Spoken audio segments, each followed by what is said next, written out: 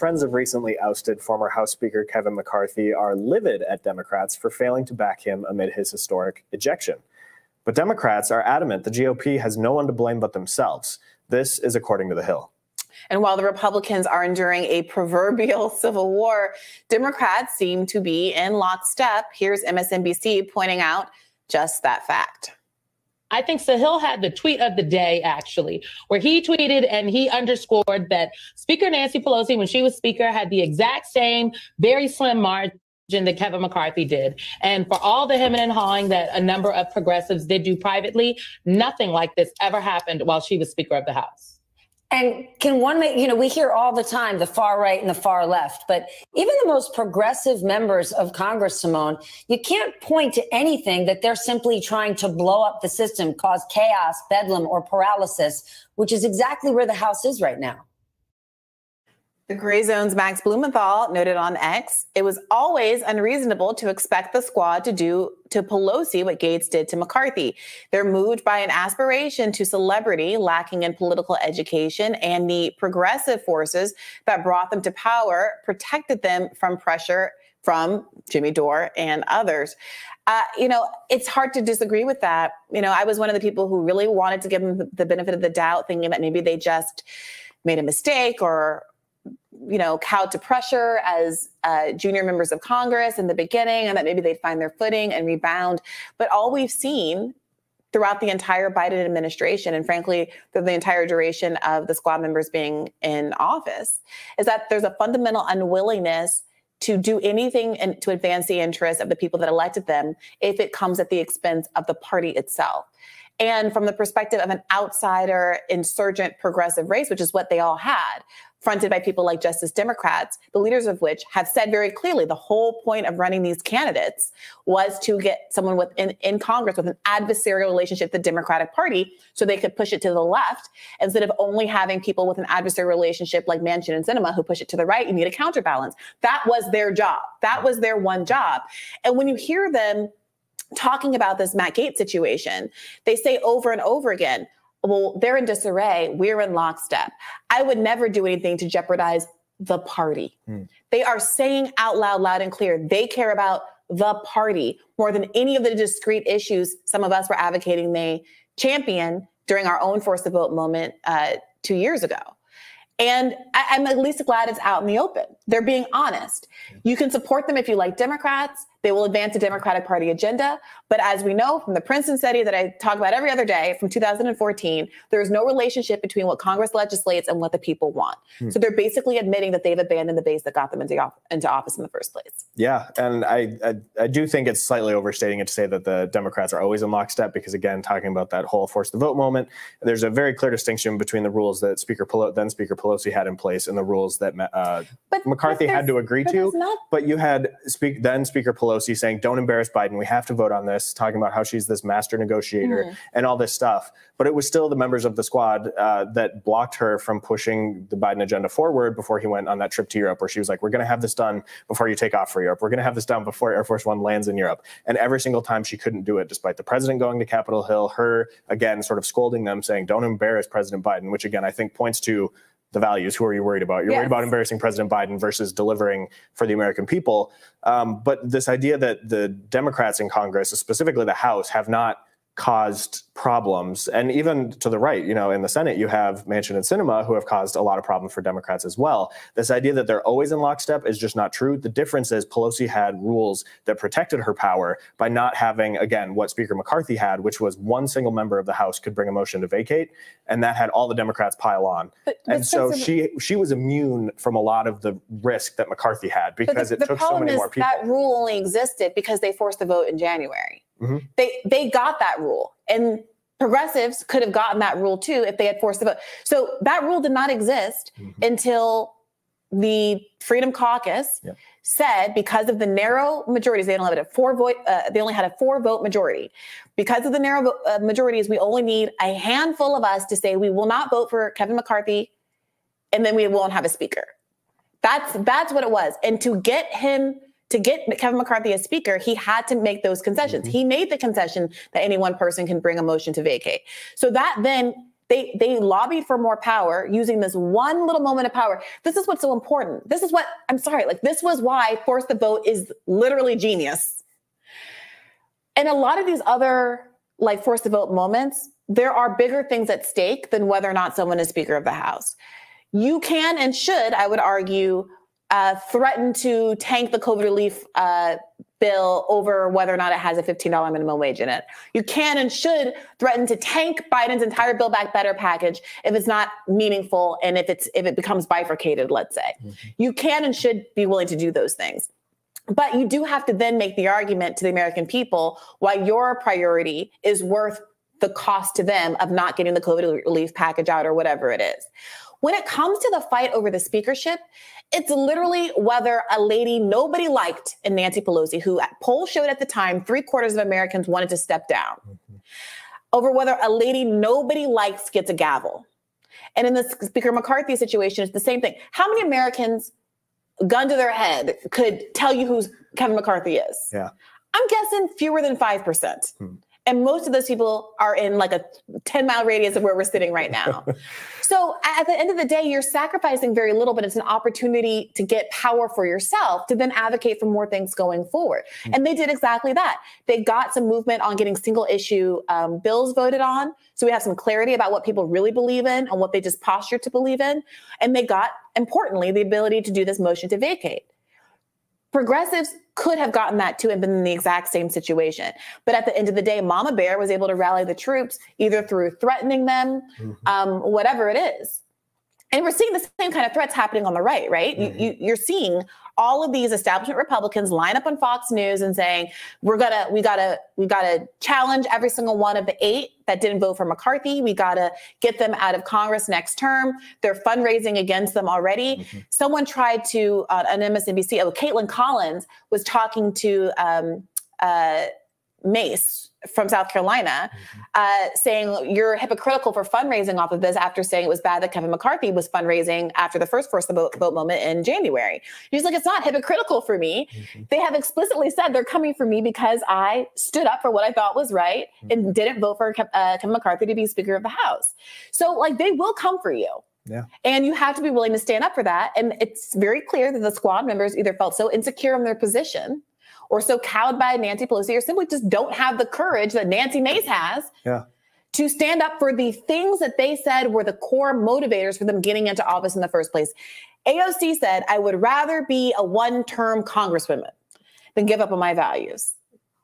That's not how it has played out. No, I don't think she actually meant that. I think most people, even if they come to Washington with the best of intentions, we see that power corrupts and absolute power corrupts absolutely. Once you end up on one of these committees, you've got the power, you can subpoena people, you can do all this stuff. People are coming to you offering, what do you need in order to vote for this? That just completely eats away at that. And you have, by the time she had been in Congress for a year or two, she has a Tesla parked outside of the Whole Foods owned by Amazon in this tower of millennial decadence down in Navy Yard. And so it's very clear that most of these people don't actually mean what they say. They're saying what they need to say in order to get elected. Obviously, her upset was stunning for the Democrat establishment, but ultimately, how long did it take her to basically just fall back into that exact same thing? And while I, as a conservative, am all for more Democrats in disarray and people holding Nancy Pelosi or whoever the next Democrat Speaker of the House may be, I am all about the chaos and seeing this sort of stuff melt down because, again, it ends up just laying bare so much of what I often say is you can't trust the government. The government is not your friend. Let's watch them and see, again, what their values are, what their, as I was talking about Pelosi back when she was Speaker, again, her main priority was not embarrassing.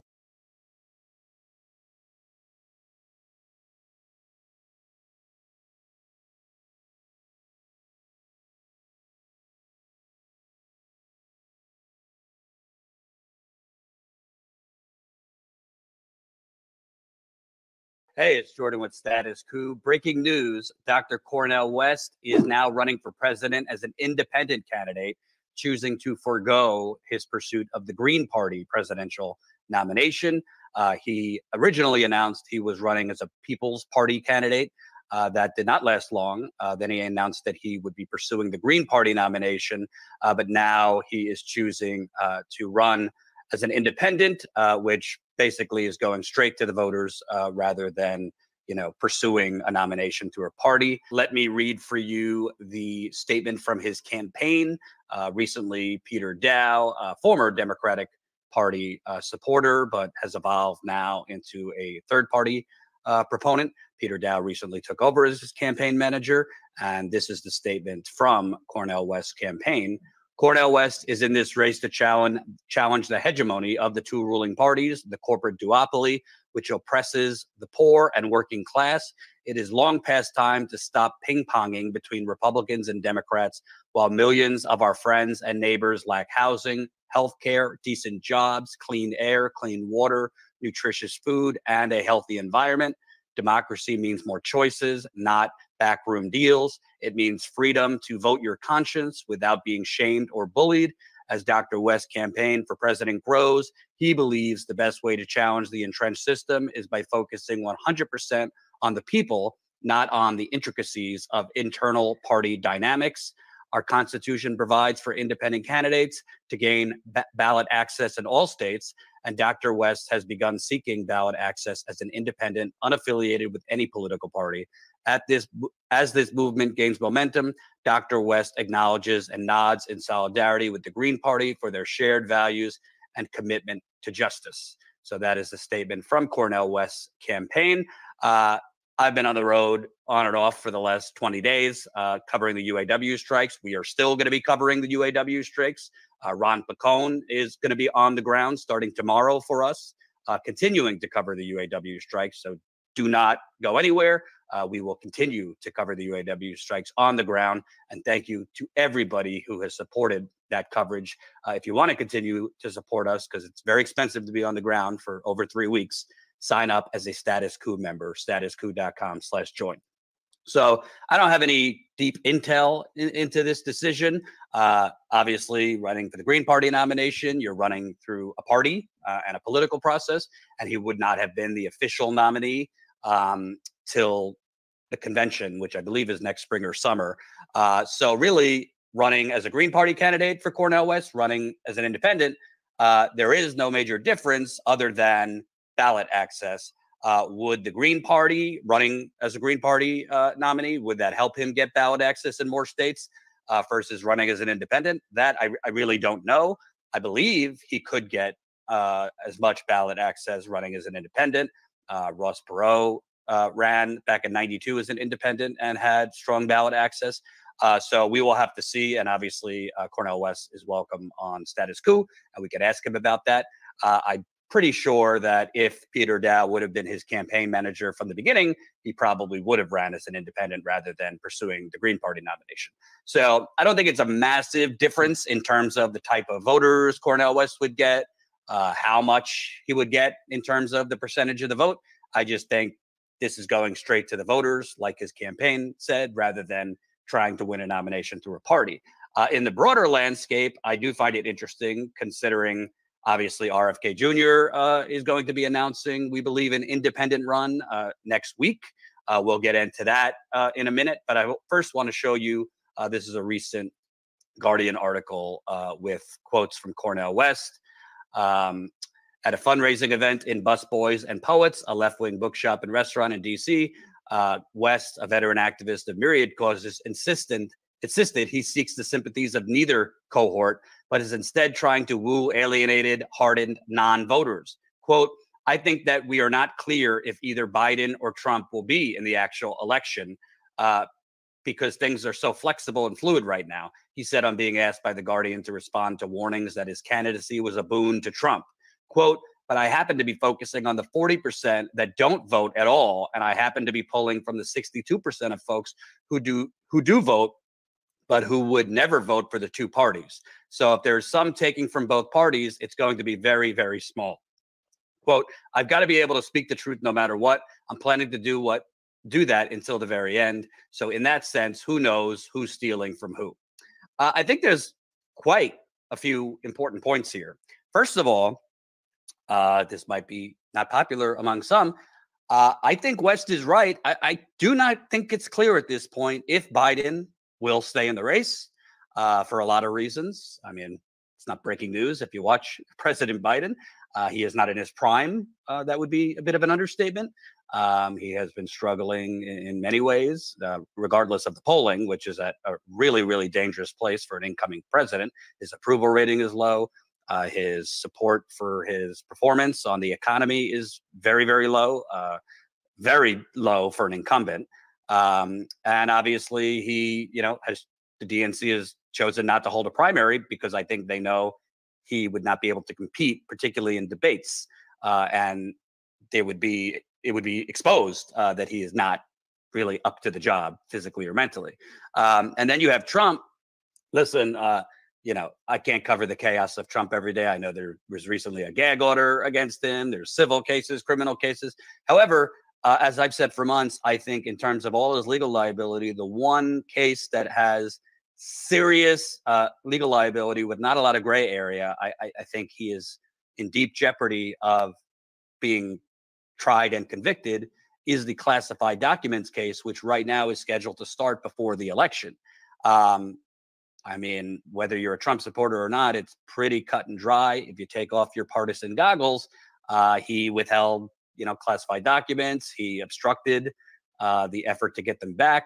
By all reports, he instructed his staff to move them and hide them against a subpoena. I think even his lawyers at a certain point, they don't seem to have a defense. The Presidential Records Act is not a defense. So if you study Donald Trump,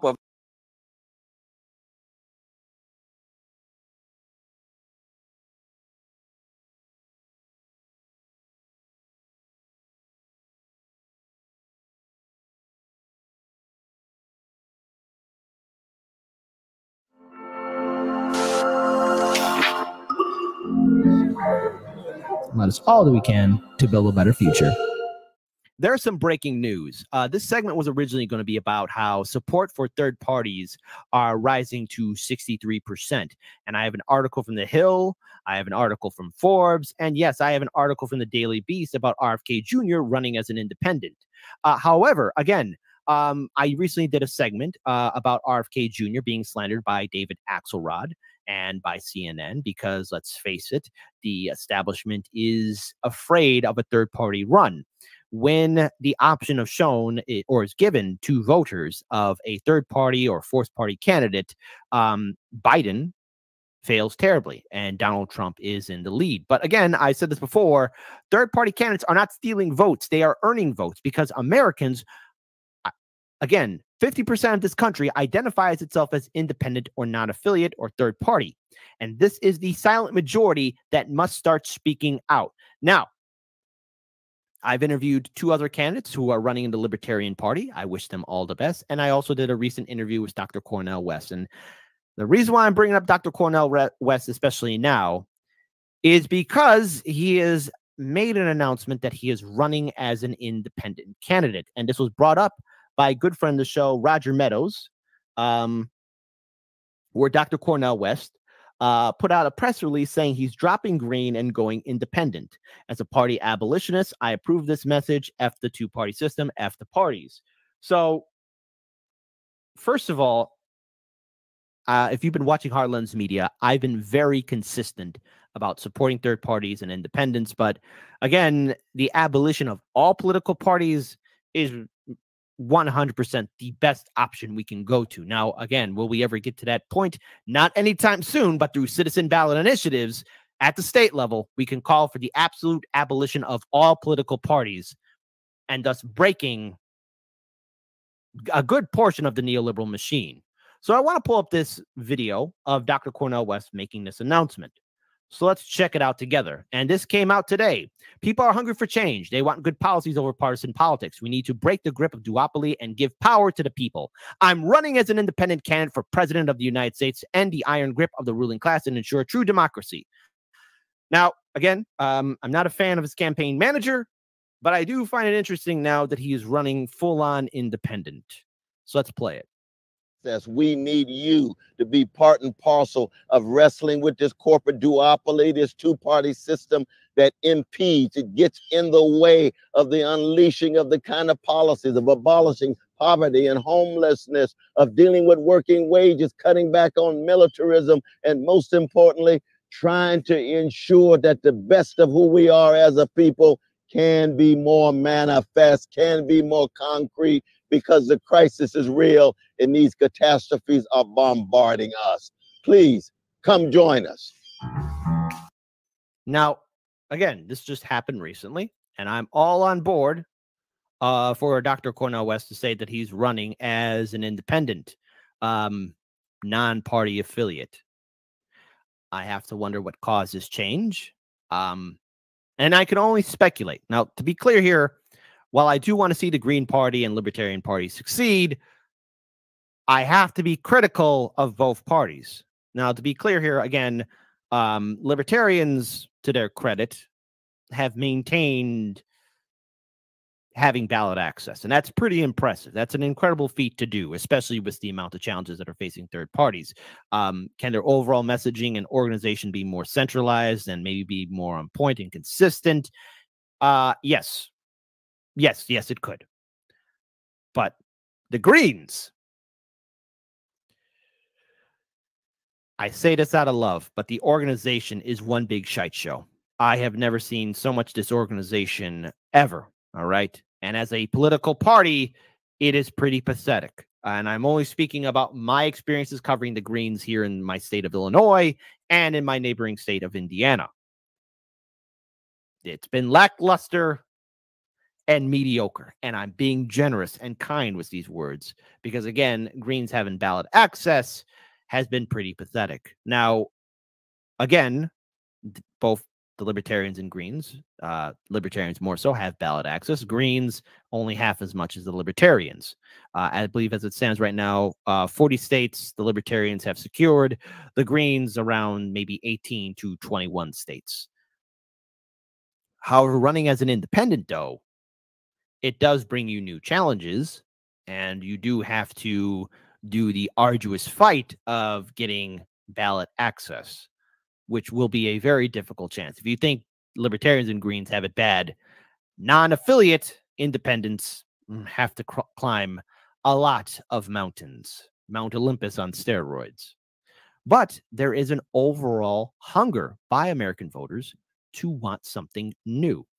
And I want to pull up this article here from The Hill. Support for third party rises to 63%. Now, support for third party in the United States has ticked up to 63% in the latest Gallup poll. Nearly 6 in 10 Americans in the new poll say a third major party is needed because the Republican and Democratic parties do such a poor job of representing the people. The figure is a 7-point jump from September, when 56% said third party was needed. As it stands right here, we're looking at the graph. That number is going to keep on increasing, even after this election cycle. If you vote Democrat or Republican, I am so sorry. You do not have a seat at the table. More Americans need to wake up to that fact. It's also the highest since Gallup first asked the question in 2003. Though similarly high shares said the same in 2017, 61%, and 2021, 62%, the latter coming just after January 6th of 2021 riot at the Capitol. Oh my goodness. How can we all forget that stupid day? The idea of a third major party appears more popular among Republicans than Democrats, with 58% of GOP response saying it's needed. That's up 13 points from last year. A Gallup poll notes that Republicans' perception of whether a third party is needed tends to vary based on whether a Republican or Democrat president is in office, favoring the idea more when a Democrat is in the White House. Democrats and independent stances have been similar under both administrations. Democrat support for a third party went up 6 points since last year, from 40 to 46%. Support among independents has been relatively stable over the last few years and sits at a 75%. The poll comes amid frustration on both sides of the aisle, with two major parties' leadership as President Biden runs for re-election and former President Trump leads the GOP primary field. Poor approval numbers for Biden has heightened some concerns about a third-party candidate could impact the 2024 race. Conducted September 1st to the 23rd, the Gallup poll surveyed 1,016 adults and had a margin error of 4 percentage points. And this is fantastic. Look, there is a hunger and need for voters to have something new, to get something new. Now, I know a lot of us are burnt out by electoral politics, but perhaps maybe this is the boost that is needed to inspire others not only to maybe create independent or third-party organizations, but also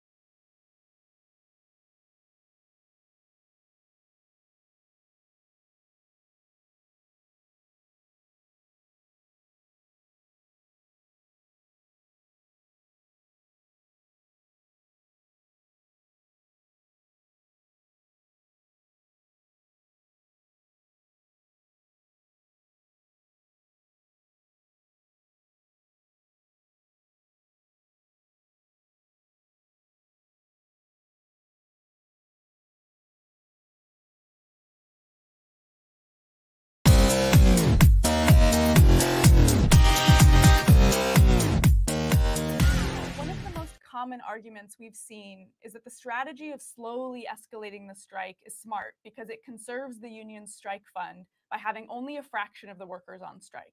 Part of this argument that's been stated by some is that those who've been laid off during the strike can use unemployment benefits rather than drain the union's strike fund. It's not clear at all, though, how many states even allow this option.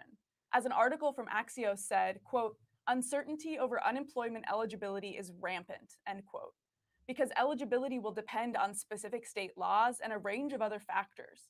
According to the Ohio Department of Job and Family Services, it's also possible striking workers and employees at a company with striking workers may be disqualified from receiving unemployment benefits. According to UAW Region 2B Director David Green, it's as clear as mud.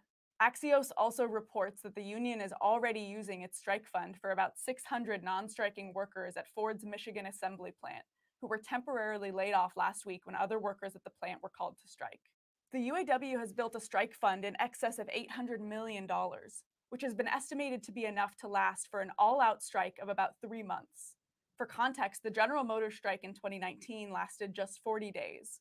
In reality, a militant all-out strike of 3 months would cost the auto industry bosses tens of billions of dollars and put enormous pressure on them to concede to the union's demands. It could include picketing dealerships, as the UAW threatened to do toward the end of the GM strike in 2019, and potentially bringing out thousands of community supporters. It would mean finding all the remote lots where the stockpiled 80 to 100-day supplies of vehicles are parked and picketing them to allow Teamster car haulers to honor the picket line by turning around their trucks and going away empty.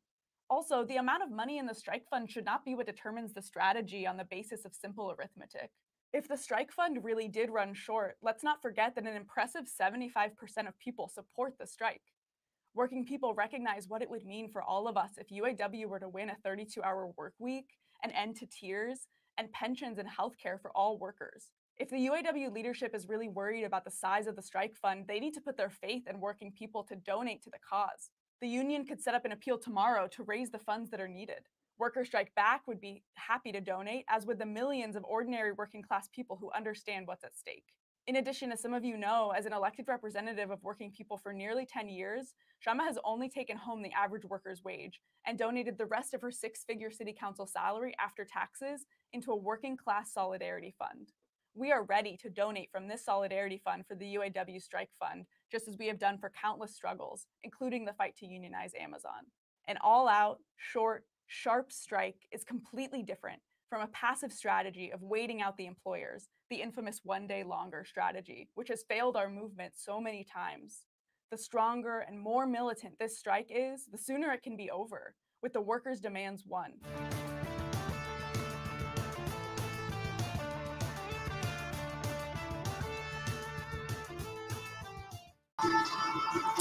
I wanted to give them their just due because I love that she's now doing live shows. But welcome to the. Hold on a second. I've been watching myself. Good. Welcome to the. Today I'm doing You Left Shit Out because it feels like this news about Cornel West. Maybe there's a little bit of missing information, or at least there's a missing analysis, which we're going to get to today. But again, just shouting out the On Strike YouTube streaming show now, so you can check them out. You see it right there in the bottom right-hand corner. They're on YouTube. It's technically Worker Strike Back, and then to give you where you can donate. So love that Shama Sawant and her co-host, sorry, I forget the name, is coming directly to people with a stream. So that's awesome. And I think it's every Thursday. Yeah, right there. Every Thursday at 6 p.m. Eastern. So make sure you check that out. But again, I'm your host for today. I'm CJ. That stands for Compton J, or J in real life. And I must say it's a doozy. Today was going to be my day off. But the caveat, I tell my wife, on any of my days off, unless some major breaking news drops, and I would say this is sort of major breaking news. But we're going to have a discussion about this. And I take pride that we, on RBN, we sort of all just fell into sort of roles that are important but none of it really overlaps. So we work really well. And Nick is sort of like our nerd, and he says this himself. He's the one, I would say, probably knowledge-wise, information in his head on dates and stuff, facts, he has the most in his head. So when we want to debate somebody, that's who I would say. JB is our compassionate one. He covers stories that, quite frankly, Nick and I, for example, have said that is just too emotionally taxing. He covers a lot of those stories, and he covers theory. Then we have our on the ground, our in the neighborhood guy, Rome. And then we have the surgeon, the professional surgeon in Sabrina, who comes in and just tactically, but professionally and politely picks you apart. And then I'm sort of the righteous anger guy, which also bleeds into the guy that's willing to have conversations of the topics that nobody wants to talk about. So I feel like I play that role, and I don't mind playing that role. I don't mind going out and taking the hits because of a conversation that needed to be had, like the conversation, the critique of the Cornel West camp selecting Peter Daou. So this is another one of those where we,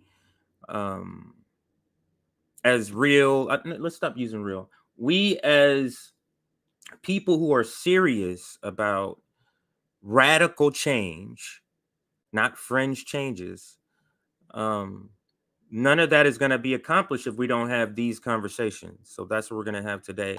And I'm genuinely asking, because I would say I'm 60-40 on this decision.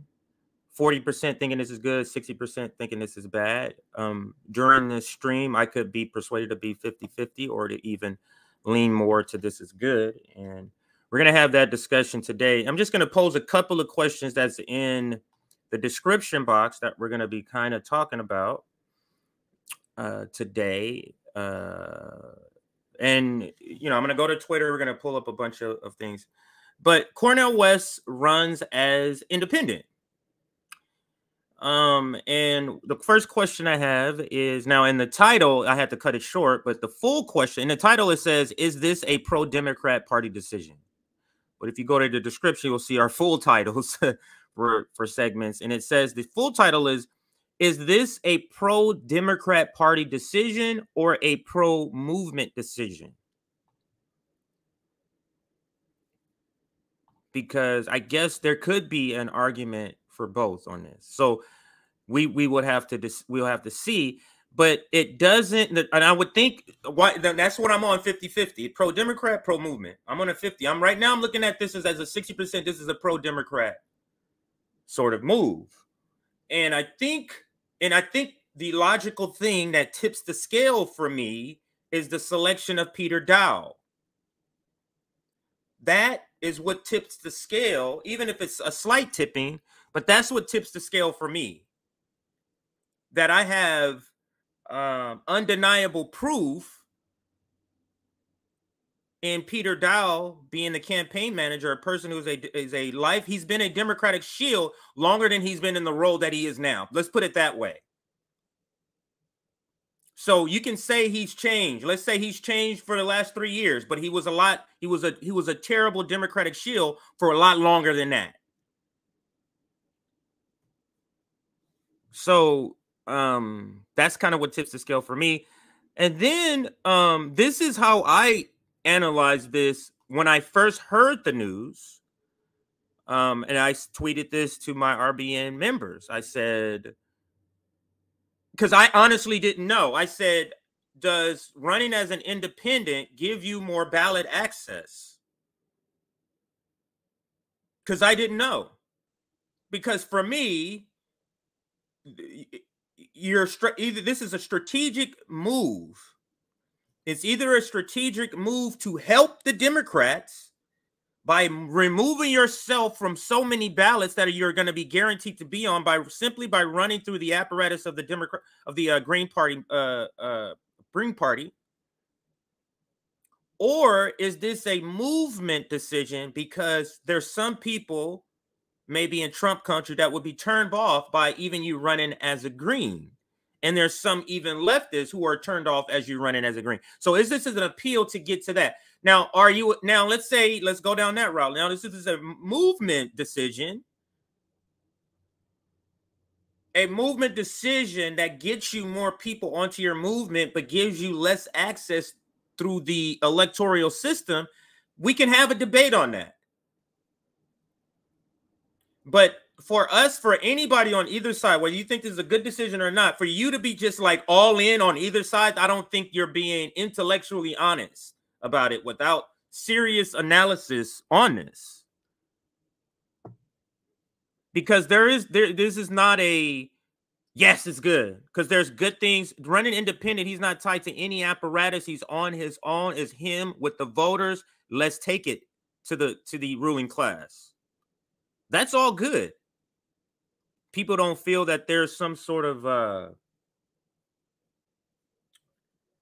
apparatus that could shape who the candidate is, and that can be any party. It doesn't have to be Democratic, Republican. It could be the Green Party that does that.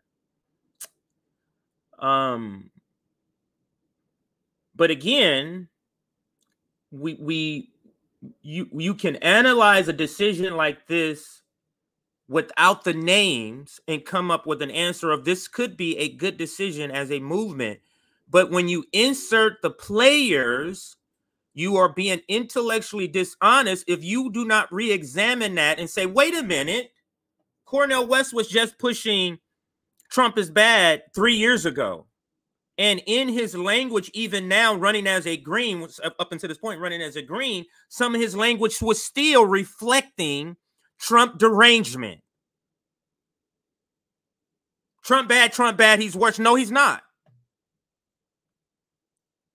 And then the selection of Peter Daou, we cannot look at this move without a magnifying glass on the selection of Peter Daou and subsequently this happening.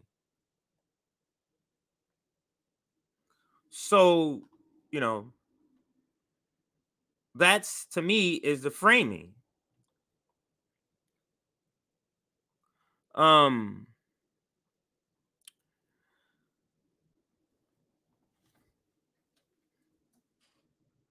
What's up, darling? Yes. Did you get your mouse right here? It's right here. Take your sister down with you too. Sorry. So my two daughters are home. Yeah, I won't say why. Yeah, because she might not want me to say that. But anyway, two of my daughters are home. Anyway, so let me actually bring this down. Let's start to go to some of the content, because mainly I'm not going to say mainly, a lot of what we're going to be doing is just simply going through the reaction. There's so much reaction about this. Of course, we're going to play the video now. If you were watching before we got started, before we get started, so today we'll start at 2 p.m. But I usually try to start the live stream 30 minutes before I actually come on the show. Not just play like videos to keep you occupied until the show starts. So I played a video, Heartlands and Status Quo. So I believe they've already played this, but if you haven't seen that, then this is your first time watching it. So this is him technically making the announcement. Let's listen to Cornel. Oops, I'm in the wrong screen. This one. We need you to be part and parcel of wrestling with this corporate duopoly, this two-party system that impedes, it gets in the way of the unleashing of the kind of policies of abolishing poverty and homelessness, of dealing with working wages, cutting back on militarism, and most importantly, trying to ensure that the best of who we are as a people can be more manifest, can be more concrete, because the crisis is real and these catastrophes are bombarding us. Please come join us. So none of what he says in the video excludes running as a green. So let's read what he wrote in the caption of the video. I think he explains it a little more. Oops. And then we'll look at some other items here. Let's see. Actually, let me blow it up for everybody to see. People are hungry for change. They want good policies over partisan politics. We need to break the grip of the duopoly and give power to the people. I'm running as an independent candidate for president of the United States to end the iron grip of the ruling class and ensure true democracy. Now, you know what's ringing in my head right now? I'm a jazz man. I improvise. Is going from the going from the People's Party to the Green Party to now an independent. Is this an indication of that ability to ad lib, being a jazz man, or this is an indication of bad decision making? So you're trying to correct it.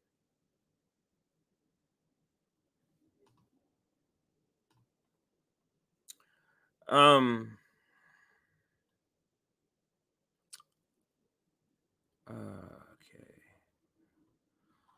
All right. So let's go to some other reaction here. I'm trying to be positive. Oh, let's go to here Jordan Sheraton here, because he has a clip from the actual announcement. Breaking: Cornel West will run as an independent president, for president, dropping his bid for Green Party nomination from his campaign. Let's blow this up. It says Cornel West is in this race to challenge the hegemony of the two ruling parties, which oppresses the poor and working class. It is time to stop ping-ponging between Republicans and Democrats while millions of friends and neighbors lack housing, health care, decent jobs, clean air, clean water, nutritious food, and healthy environment. I'm going to pause here. None of that. This could be the same speech if he was running as Green. So I still haven't heard a reason why the change, but we're going to get to a Dr. Jill Stein statement that was made right before the show started. Democracy means more choices, not backroom deals. It means is that a reference to the Green Party? Is that what that's supposed to be? Not backroom deals. It means freedom to vote your conscience without being shamed or bullied.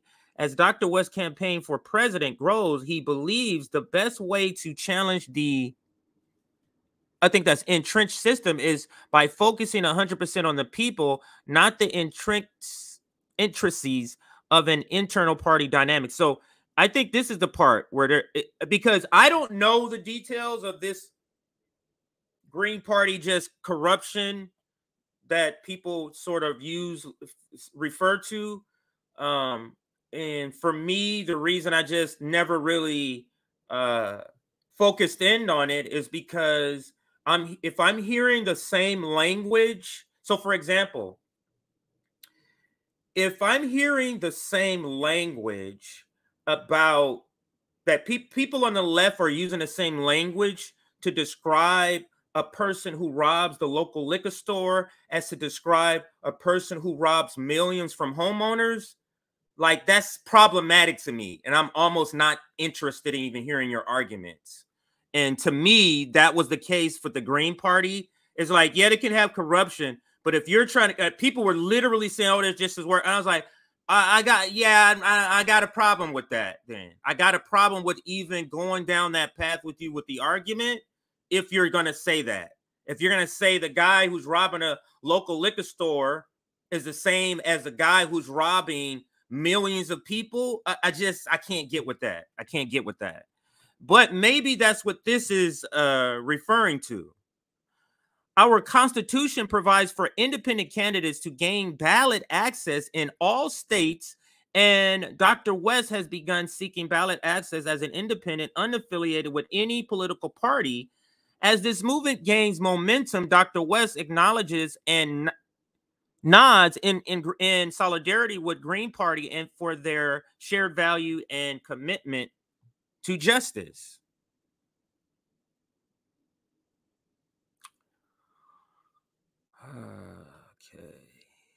Okay, let's stay positive, everybody, and report this. Just facts only. But so let's look at some reaction here. And some good, some bad. I tried to get one or two good and one or two bad. This is Comrade Misty. This campaign is a mess. So maybe she has the same the same interpretation as one of the ones I described, which is this is either an indication that you are flailing because you have bad decision makers in the behind the scenes and you don't really know what you're doing strategic wise. It could appear that way, or it could appear a different way, like this. And here is Nico House, and he says, all right, now we're getting somewhere. Now, this is interesting because these two have similar politics. I wouldn't say exact, similar politics. And I don't know if Nico classifies himself as libertarian, but I know he is libertarian friendly. Like he is comfortable in those settings, and libertarians are comfortable with him. So this is what I was speaking to earlier. If this is a movement decision, is it a movement decision to get people like Nico House, who would have a problem with voting for somebody or supporting somebody who's part of the Green Party? So is this a move for that? Well, I guess we can come back to the ballot access question. And here's Peter Daou saying, here's the announcement from Peter Daou. Cornel West is running as an independent. There is no true democracy in America when two ruling parties actively work to prevent voters from having choice. Would you accept a restaurant with only 2 rotten items on the menu? Of course not. Fight for justice by fighting the duopoly. And that's his reaction, or that's what Peter Daou says in his statement. Now, before I go to Dr. Jill Stein's reaction, and Dr. Jill Stein will be on the Sabby Sab show tonight. So maybe she'll address some of any other lingering questions after I read you the statement she makes, because this is a statement and it sounds like a statement of departing and not necessarily coming together. That's what it sounds like to me. But let me go to Do Dissidence. Now, when I sent the message to my RBN brothers and sister, Sabby, or Sabrina, I like to call her Sabrina. I had not read the Do Dissidence tweet yet. I had not read it. So I had said what I said to my members, because I really didn't know. And we're still going to analyze the question.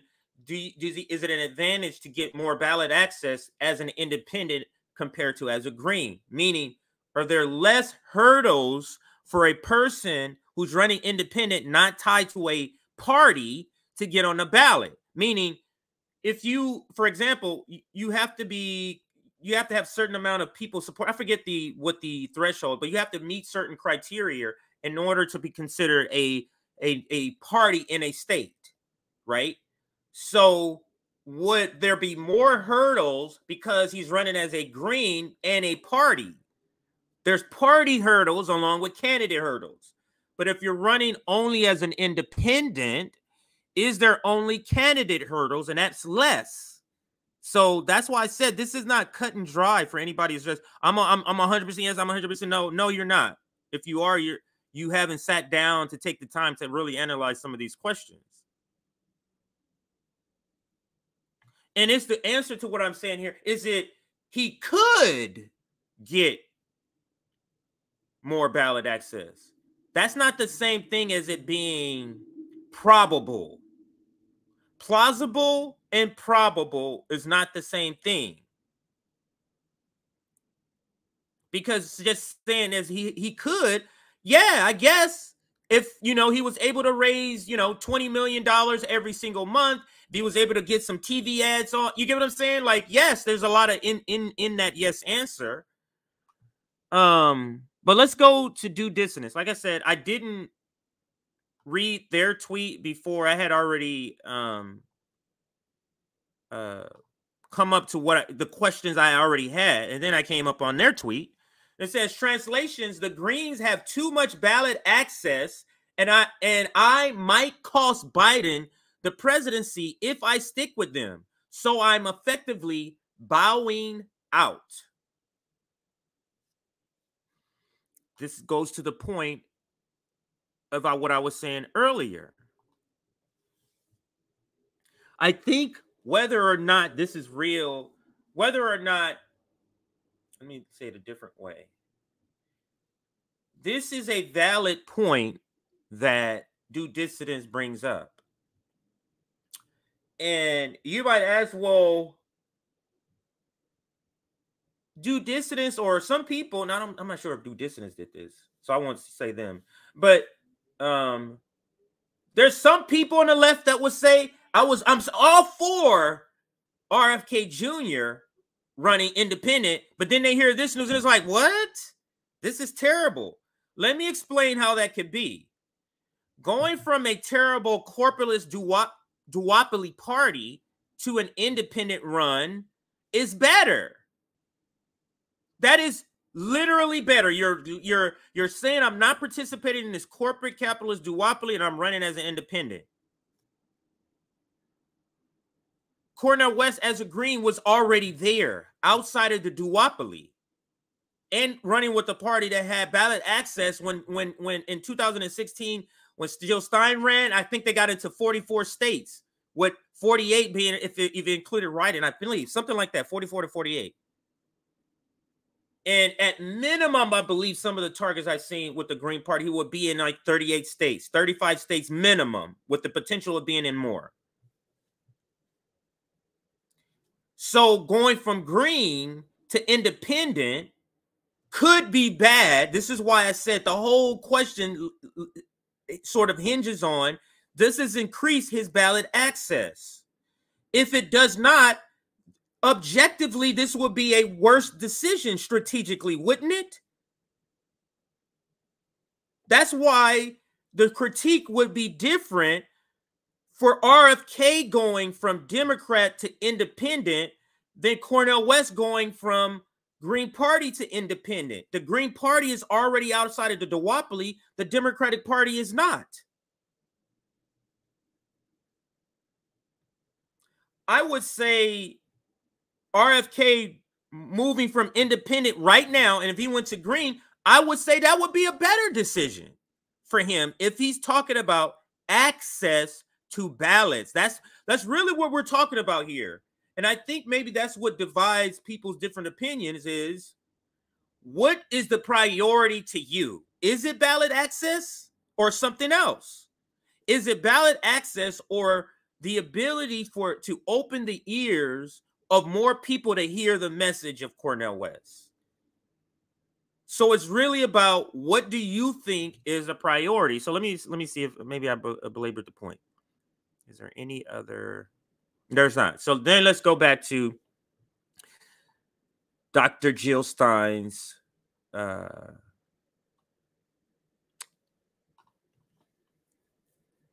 announcement or statement, I should say. Let's see if I got a text. Is there any breaking information I need to add to this?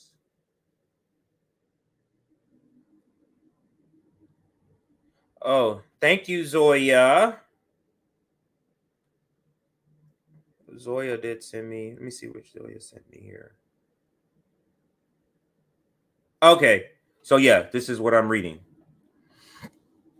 So, wow. This is actually a statement from Jill Stein and Ajamu Baraka.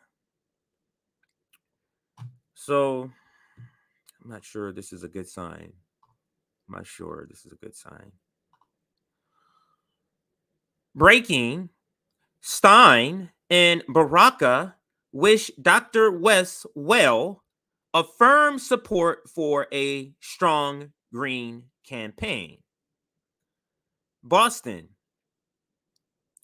I think they're in Boston, maybe. That's why she's in that. Jill Stein and Ajamu Baraka, previously advisors to the West campaign, they're not any longer. Today, wish Cornel West well in his upcoming independent presidential campaign in the following joint statement. Now, let me just pause here.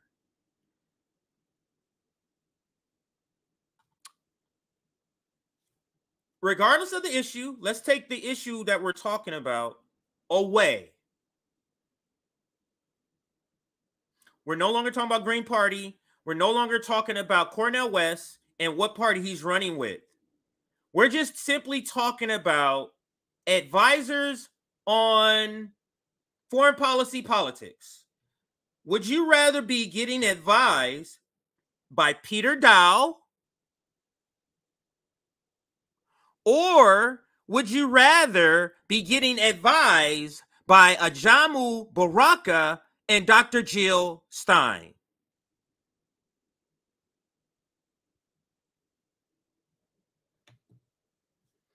This is why I'm leaning 60-40. And where's Chris Hedges in all of this stuff? Has there been any sightings of Chris Hedges?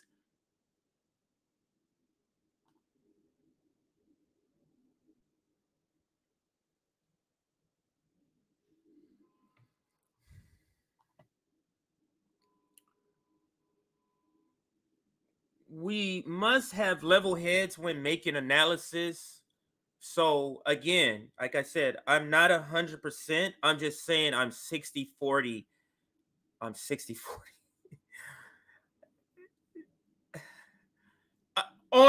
On Ukraine war, who would you rather advising you? Dr. Jill Stein in conjunction with Ajamu Baraka or Peter Daou? When it comes to attacking the duopoly, who would you rather advising you? Ajamu and Jill or Peter?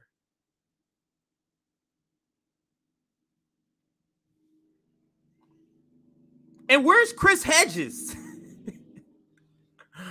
But let's read the rest of the Jesus. Quote, as colleagues who helped persuade Dr. West to pursue the Green Party nomination, we appreciate the good faith effort he has made over the past 4 months. Running solo, however, may better suit his long-standing role as a fiercely independent voice of moral authority.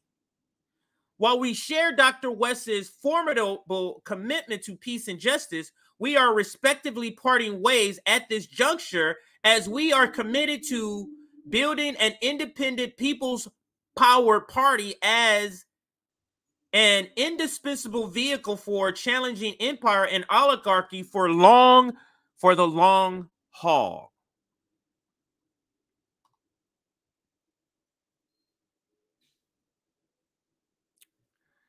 Why couldn't Ajamu and Dr. Jill Stein stay on as advisors, even as an independent run, unless they felt they disagreed so much? Sort of like some of us disagreed with the selection of Peter Daou.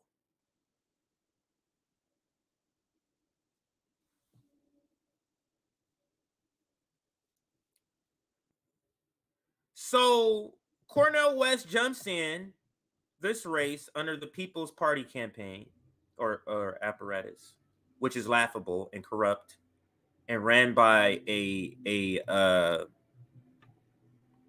ghoulish court jester in Nick Brana. And the critiques they had, what does he not know about them? He's going on different interviews. They're bringing up, hey, do you know this about the People's Party? So he kind of looks like he doesn't know exactly what he's doing, or he's not engaged enough to know what's happening. Then Then he moves to the Green Party, and then people go, wow, this is a freaking good decision. Even the professional managerial class left starts to come out throwing smears at him because he's going to fuck up their Democratic Party vote blue or matter who nonsense. And they're writing all types of articles about him running as a Green.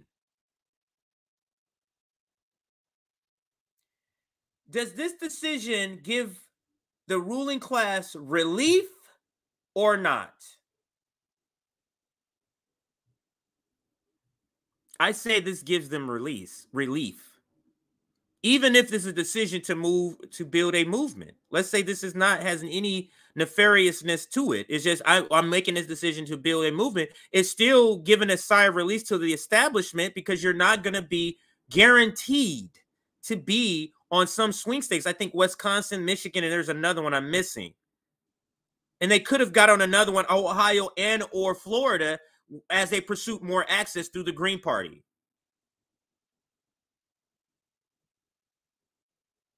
But then to go here, we're going to do this. Oh, he's effectively taking himself off of ballots in swing states. Will he get on, and this will be another telling sign, with this campaign running as independent, will he get on ballots in swing states? If he doesn't get on ballots in swing states, is there any other proof here?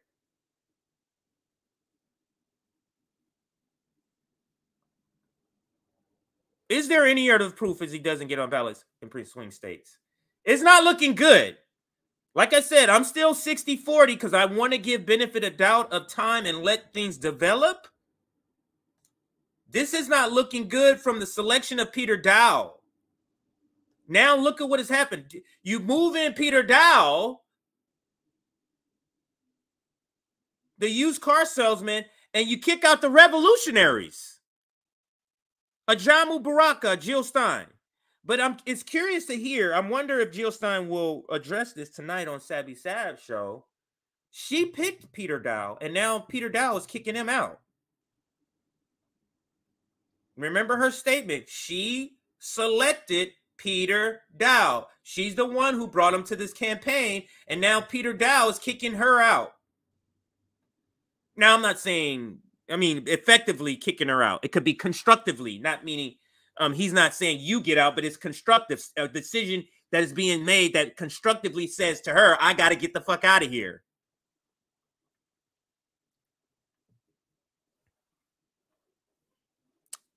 This is a lot. But let's continue. They're parting ways. Here's another quote.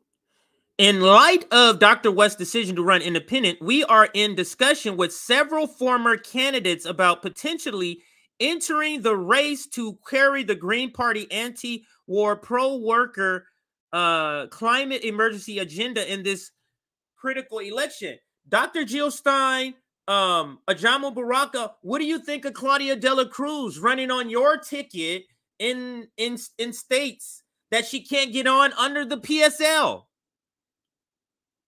What do y'all think about that? The PSL, what does the PSL think about that? Sort of in conjunction. Would you be open? Let me say it this way. With the PSL, would you be open with your candidate running as a Green in other states that you do not have ballot access on?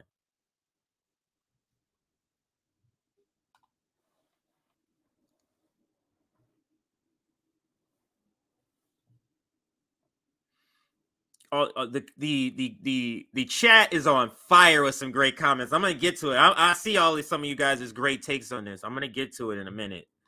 So, but let me read the rest of this, and then I'm gonna get to some comments from all of you and some super chats. Oh, did I read that all the way through? My bad. Hold on. Did I read? No, I did not. Okay, sorry. As colleagues who help persuade. Oh, no, I did read that. My bad. This is the part I should be reading. With the Democratic Party now leading the charge for war and censorship, betraying workers on the rail strike, and dropping the $15 minimum wage, outdoing Trump is new fossil fuel project on public lands, and voluntarily resuming crushing student debt payments when people are barely scraping by paycheck to paycheck. For all these reasons and more, we need an independent, corporate-free People's Party party more than ever. And then she continues, in deciding to run as an independent, the West campaign leaves behind the ballot lines they would have had access to, as well as the guidance of experienced ballot access staff and green volunteer familiar with the process in most of the 50 states. We expect this to be a formidable obstacle in the coming months. So I think we're getting the answer here. I did not read this statement ahead of time. I just saved it. I'm sorry, I read the first paragraph. I did not read all of the statement ahead of time. So all of what I was saying about ballot access, that's what this really is about, is answered right here. And this is why they had to jump off of this nonsense, and I'm calling it nonsense at this point, of switching to independent. Because even movement building, I would say to you, it's better to be on the Green Party ballot line, because the movement grows if you are on the ballot in more states. For example, if Claudia de la Cruz is not on the ballot in Missouri or Kansas, Missouri where Nick is, she's not on the ballot there. So her movement is restricted in Missouri from growing as much as it could because she is not a candidate for those people in Missouri to support. So remaining on the Green Party would have been better for the movement beyond 2024 also.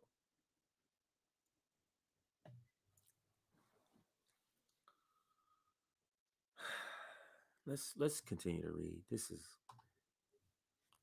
Let's continue to read. Though Dr. West won't be running with our team, he is offering an inspired, courageous example to voters and candidates alike. We believe he is making an immeasurable contribution to the 2024 election, and for that, we are deeply grateful. Given our similar visions and agenda, we continue to look for a synergy on the road ahead. Zoya, I need you to reach out to Ajamu Baraka. I would love to have him come on to the show. Maybe a joint interview with Ajamu and Dr. Jill Stein. I would love to have Shama Sawant. So as far as guests we want to invite, those are our top priority moving forward. We have got to get in conversation with our comrades here.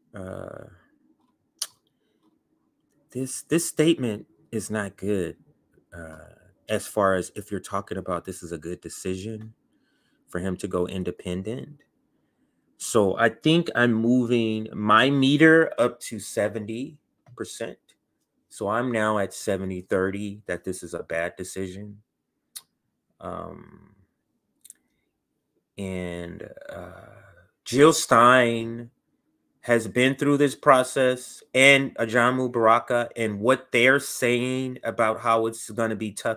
Now, understand, the way she's putting this is the professional managerial class being nice and professional about a public statement. Translation, this is a fucking terrible decision, Dr. Cornel West. You're going to lose so much ballot access and not going to be as effective as you could be running as a Green. That's what she's saying to him. And the fact that Ajamu Baraka is on board with saying this statement says a lot.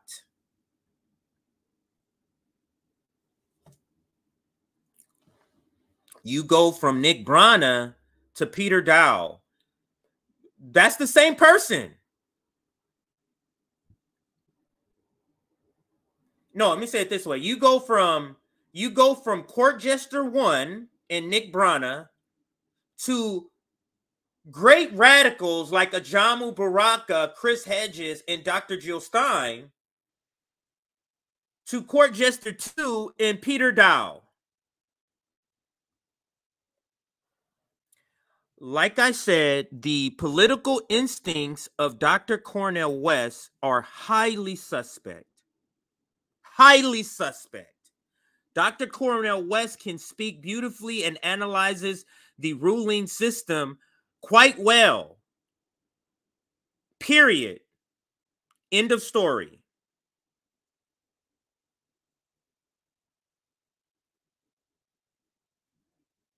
How many examples of terrible political decisions do we need to hear before we can make that assessment? The selection of the People's Party without knowing what the hell's going on, that's one. The selection of Peter Daou, that's two.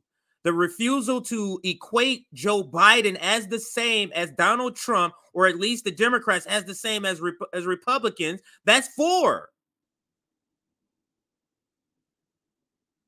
And now switching out advisors, taking on Peter Court Jester Daou, which constructively removes Ajamu Baraka. Let's just take Dr. Jill Stein. Cornel West, you're removing a black radical?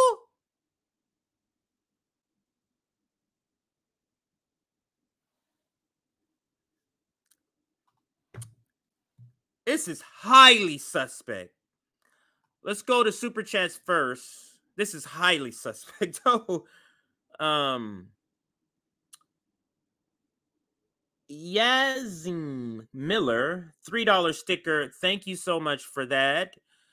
This one from Sam. Thank you for the super chat. This is so effing lame. West already threw in the towel to actually challenge the Dem on ballot, but we might get Nico's approval. How exciting. You're saying Nico House. And here, James Bletcher, I think that's or Belcher, sorry. I switched the L and the E when I read it. And I think that's called dyslexia, which I've never been formally diagnosed, but every time when I'm reading and somebody said, a teacher, they'll say, oh yeah, that sounds like dyslexia, a form of it. Depending on how West campaign plays with worker strike back, they could be simpatico. West supporters would have a place to go after 2024. Thank you, James Belcher, for that. And now let's get into some of your comments. 1 second. Let me turn on my air conditioning.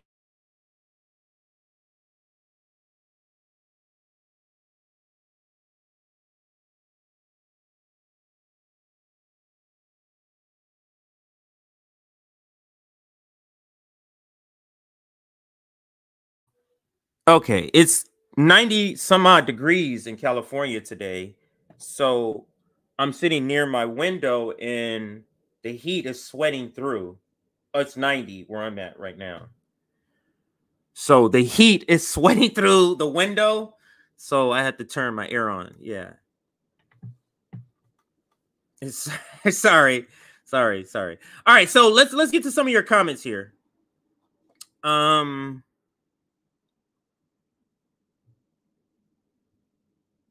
Oh, let's read. I'm gonna screen some of these just to make sure we're on topic mainly. So let's answer this question. It says, "Why do you care? You said you were out of the Dr. West Cornel West campaign weeks ago. Come on now." I'm gonna read this and answer this without an attitude, even though that's what you're asking me with an attitude. I'm trying to be a little calmer.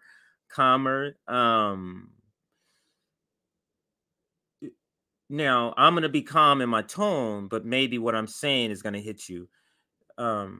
This is such a intellectually infantile argument or statement because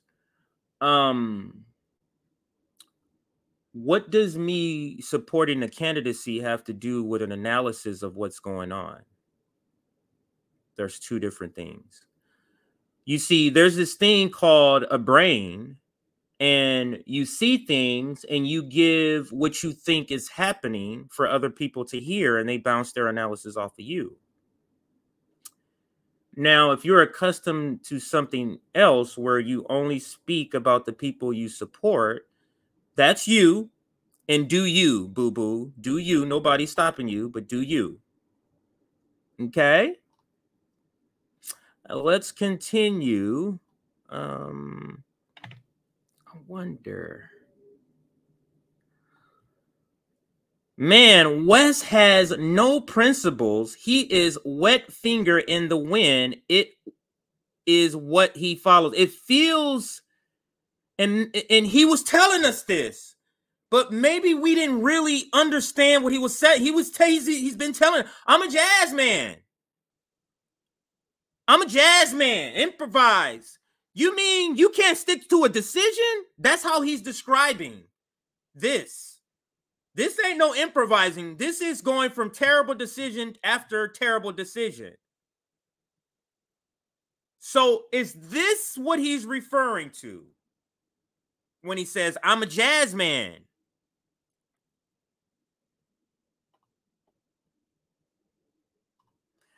I remember Cornel, 1L.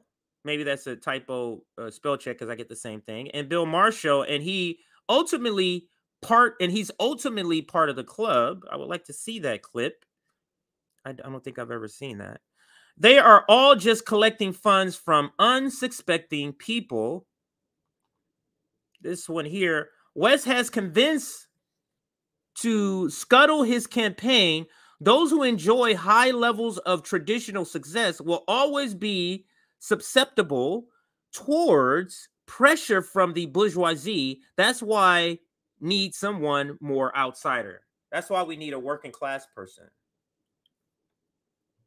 Because as much as somebody in the professional managerial class can be down, they're just not exactly the same. And let's continue here. We've been trying to coordinate something with them for a while. I had reached out to them a long time and they didn't respond for a while. And then when they finally did, I couldn't coordinate it. And then a year or more passed. This has been a while. We've been dealing with them. But I think Nick said he's been trying to get something together with them. So, and it says, CJ, please interview the Green Party Black Caucus about West dropping, the Greens. So that could be on the political horizon. On the horizon, I'm sorry, schedule horizon. Cornel is politically naive. That's true, just as all the academics. This is why listening to people like Daou is dangerous. Yes, that is a good point. And Daou is a salesman. And I'm telling you, Daou is leaning on him being a musician. I can guarantee you. In these conversations that Daou is convincing Cornel West about things, I'm guaranteeing you he's using musical analogies. He's using different musician names. You know, he's going in, Charlie Parker. Yeah, you coming in, Charlie Parker, you doing this, and you got Benny Goodman over here. You know what I'm saying? He's using names to convince him. Yeah.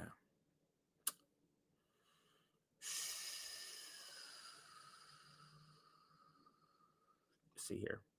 Cornel West is a good man, but that is not good enough. Good men are good for neighbors, not for what is necessary right now. And that could be the case. And that could be what we are seeing right now. And Due Dissidence is here. What's up, fellas?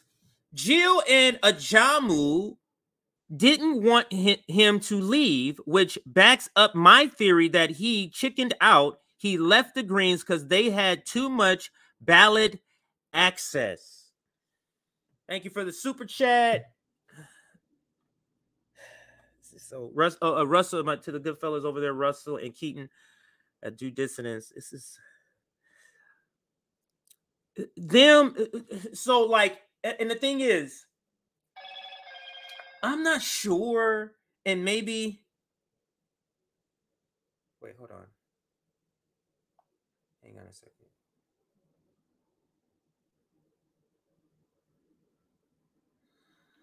Oh, I saw your tweet, Sabby. Damn. I saw your tweet, Sabby. All right. Go ahead. Let me refocus here. All right. So back to the due dissidence super chat.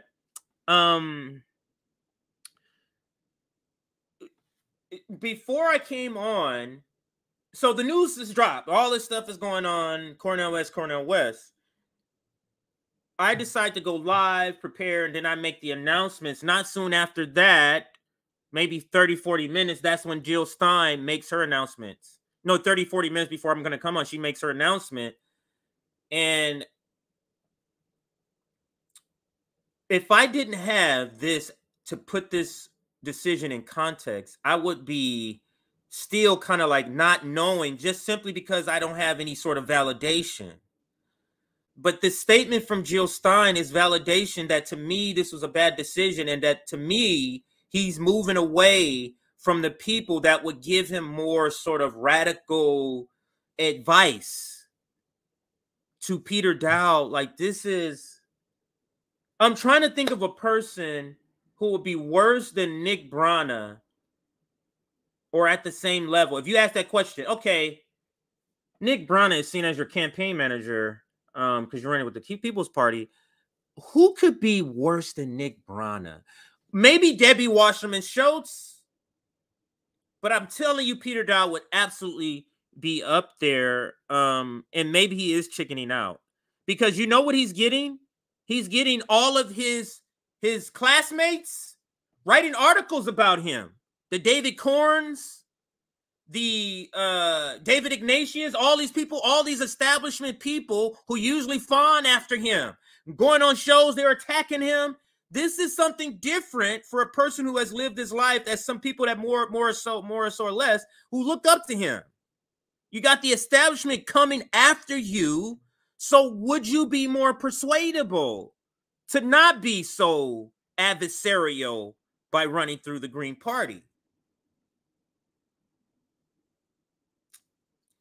There's no way to spin this at this point. So I'm 70-30 here.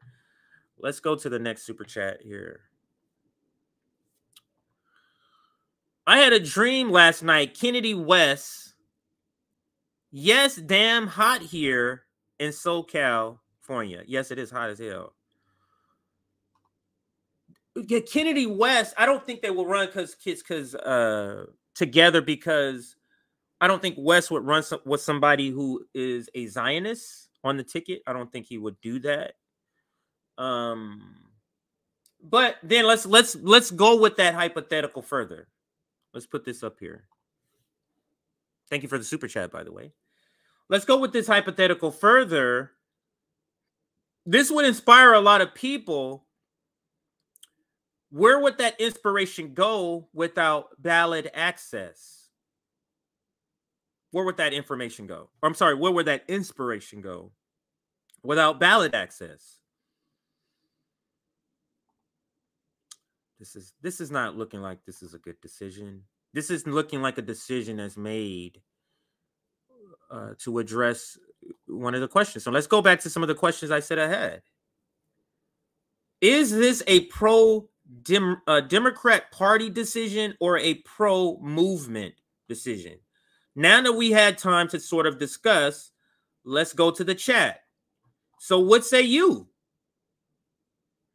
Is this a pro-Democrat? Is he being removed so he challenges the establishment blue and red less, so that he still can have a little bit of fun and go to brunch with his professional managerial class and academics? I can't imagine. I think we can throw this as movement building off the table. How can you say this is movement building when this decision causes Dr. Jill Stein and a fellow black radical, Ajamu Baraka, to leave the campaign?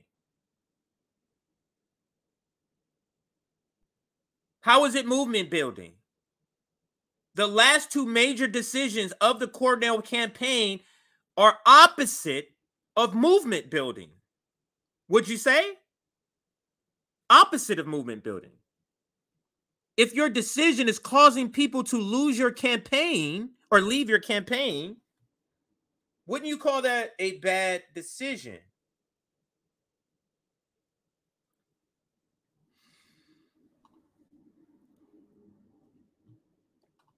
I don't know. This gives less because there's a fear he's gonna pull a lot of black people away from the duopoly. Will he with this decision? If black people don't have the ability to vote for him in the state, how does he do that? For Michigan, for example, on the Greens, that is a swing state. He will be on the ballot.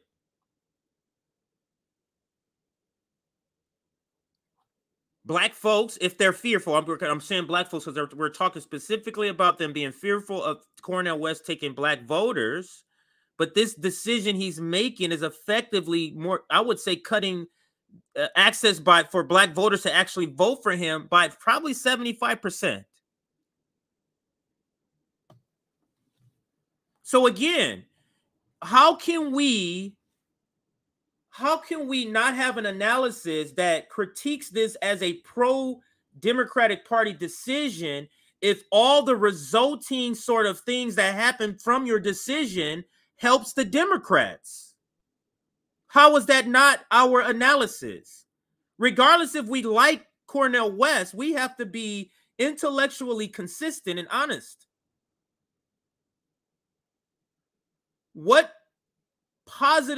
Are there any positive repercussions of decision for this repercussions from this decision, positive repercussions for the Democratic Party and Joe Biden's candidacy?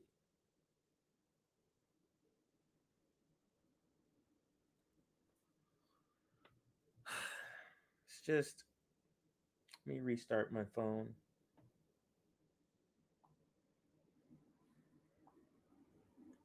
New software.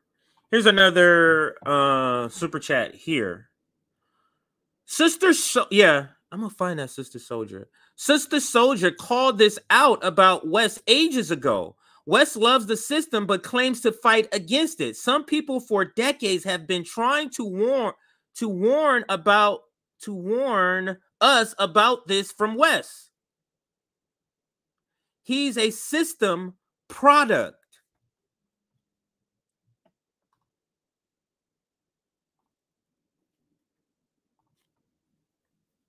That is a good point, and thank you for the super chat. I'm going to keep that up because I do want to go to Sister. Now this is a video I used to tweet over and over and over and over and over and over again for years. I was tweeting this video or the content. He was on the Donahue show. Oh wow. Somebody took it off of Twitter, but that's fine. We got it on YouTube, and I think I do want to bring.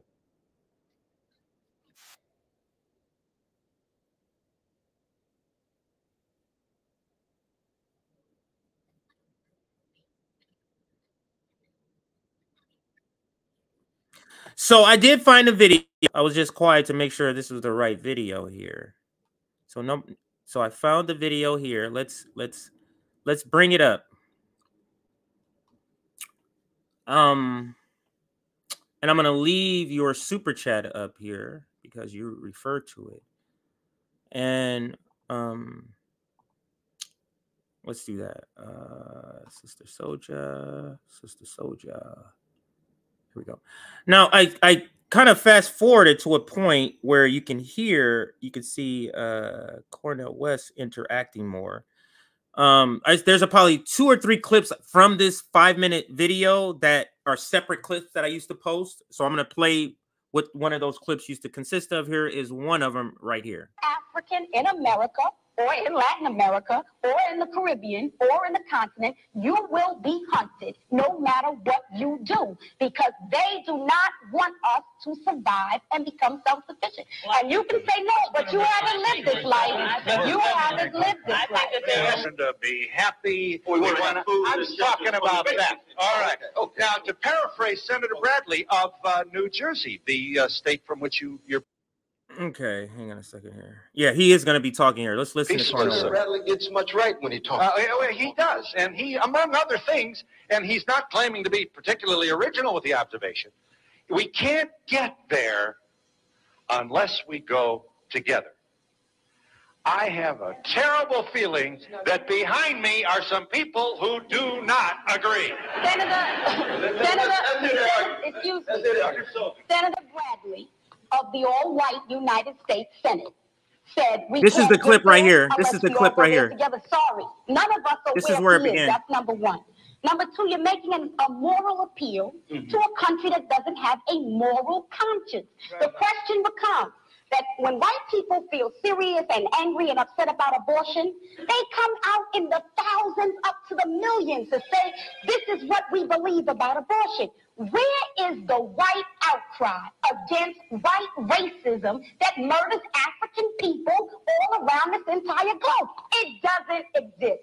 So who are these white good people? I want to meet them. I want to see them. Not enough. But that's that might Hold on, everybody. No. And guess what? I don't work with. Hold on a second. I think I have a special guest. I just noticed you here, Keaton. Didn't see you, sir. Let me introduce Keaton from Due Dissonance. You know what, Keaton? I was gonna invite you, but I was like, I could swear that he was probably gonna do his own show, and I didn't want to step on you giving your opinion here before your show. But welcome, Keaton. No. Glad you were able to join. What's up, sir? Oh, I'm doing great. Thank you. I didn't mean to crash your show. I messaged you because I was super chatting. I was watching while I was doing landscaping at my kid's daycare. So my kid's nursery school is a co-op, so I was on landscaping duty today. So I saw, you saw my tweet, and so I figured I'd offer to come on for a few minutes. I don't, but do your I don't mean to crash your show. No, but it's good that you came on, because you and I had messaged after I had messaged with the RBN guy, the crew. I had messaged you and Kit, like, just what are you guys are thinking? What are some of the same things? I'll let you divulge what you said in the chat and sort of further explain. But why do you have this take? Independent, I don't know how much of the show you watch, because I want to hear if your reasons are different or slightly different. Why do you come to the conclusion you come to about this decision to go independent? Well, I watched almost your whole thing. The only parts I missed were when the lawnmower was running and it was too loud. I couldn't hear. Other than that, I caught the whole thing. Right on. Yeah, no, look, I mean, the reason you hit the nail on the head when you said that, for RFK to switch from Democrat to independent is a good move, because he's breaking from the duopoly. Cornel West was already outside of the duopoly with the Greens, and he was outside the duopoly in a way that made him more competitive. Like, the ultimate choice here is, does this move make you more or less competitive? And I wish I could see a world in which this made him more competitive, but I don't see that. The Greens have an infrastructure. They have ballot access. It's unclear how much ballot access they have. Some people say they're on 40 states. Some people say they're on 20. Right now, Cornel's starting from scratch again. He's got to build this out. He now has to pick and choose which states he seeks ballot access in, and I'm predicting right now that they are going to choose states to pursue access that are not swing states. I don't think he's going to pursue ballot access in Georgia or Pennsylvania or Michigan or Wisconsin. I don't see that. I think this decision was made because he got cold feet. And look, the signaling was there from day one with all the, Trump's a neo-fascist and all this stuff. And you guys asked him when you first interviewed him, you endorsed Biden last time. You seem to be very fearful of a second Trump term. And so these decisions are ultimately consistent with that. He's making himself less competitive. That's the bottom line, And, I went back and forth with Sabby a bit, and, love Sabby. Can't wait to watch her interview with Jill Stein later this evening. Wait, you did? Oh, okay. Yeah. Which is She this went is a back. healthy. I mean, it was this fine. is a We healthy didn't. debate. Yeah, it's not. We didn't go at each other at all. but, Nothing like that. Yeah. No. But let's see her of course pushback, not. and I'm curious to know what your response was, and I'll Sure. read that. And it says, actually, the platform is way better now. The more candidates running independent, the better, in my opinion. Also, remember, RFK is also running independent, but the more candidates running, the platform is better. So let me, because I have to be honest, I haven't read the platform, so I don't know if it's changed. The platform is more thorough not. now. With the Greens, it was like they hired a 5th grader to write the platform on the web. So it was like 4 paragraphs. It was like a book report when you didn't read the book. So it's much more thorough now. Okay, that's great. But the bottom line is, are you more competitive? To me, it's about being competitive. If you're going to pressure the duopoly, you have to be on the ballot in as many places as possible. You have to maximize your numbers and maximize the threat. And at this point, it's October. Look, it's early, yeah, but it's not really early anymore. It's not March. Right? I mean, this is about the time where you'd have to start putting things together in a very serious way. And at this point, if he's switching back to independent now, then what were these past 3 months for with the Green Party? What momentum did we actually build? Is he any closer to getting on the ballot in as many states as possible than he was when he was with the fucking People's Party? Joke that was. Like, I just don't see how any progress has been made now in the past few months. It seems like he's starting over for a second time. This is now the 3rd ballot line that he's talking about running on in as many months. You know, it just looks like it's falling apart organizationally. And I'm sorry, man. I hate to say this because I was super excited when he switched to the Greens, right? Yeah, I remember. So I really pains me to say this, but it seems to me like he is making himself less competitive out of fear that he's going to cost Joe Biden the race. That's what my gut is telling me. That's what my gut's telling me. I must say that I can't argue against that. And again, we can't sort of analyze this in a vacuum. We have to look at who has Cornel West been. And like I said before, Cornel West was a Trump derangement, we must stop fascism just 3 years ago. And still in a lot of his analysis, still you can still sort of hear that. So like, to your point, he's been sort of given us signs, and maybe this feels like you ever been on a playground, like the real rough kids trying to get like a kid that's kind of nice to fight. It's like they don't really want to fight, but it's like, come on, man, come on, just do this. Just, you get what I'm saying? It feels like that's what was happening. That was what was happening with Cornel West, that the radicals, the Chris Hedges, the Jill Steins, the Ajamu Barakas, the Shama Sawants were saying, come on, Cornel, you can do it. You can do Green. Let's do this. Let's do this. Right. And it was just it never came initiated from him. He was just always being persuaded from one, from the other. And now that he's gone through 3 months, because to your point, when you said what has happened in 3 months, what has happened in 3 months from a perspective from a professional managerial class, Keaton, is that I've been getting attacked by my colleagues. I've been getting attacked from people who are in my class. I've been getting attacked from people like David Corn. I've been getting attacked, and all these people who used to be nice to me aren't so nice to me now. Exactly. Even Anderson Cooper, I used to come on, they aren't so nice to me. So this is not really a good space for me. So a person with that mindset would be open, whether consciously or subconsciously, be open to the idea of doing something less as adversarial, but still calling it sort of that, like, outside of the duopoly. What say you to some of that sort of critique? No, I was nodding along the whole time. I think that's all absolutely right. Look, when he was approached by Nick Brana, don't forget, he was recruited into this whole thing by Nick Brana, right? True. And he said, sure, yeah, I'll run for president. You know, Nick probably needed to get the rent paid, so he needed a candidate, right? So he finds Cornel. Okay, I'll do it. Great.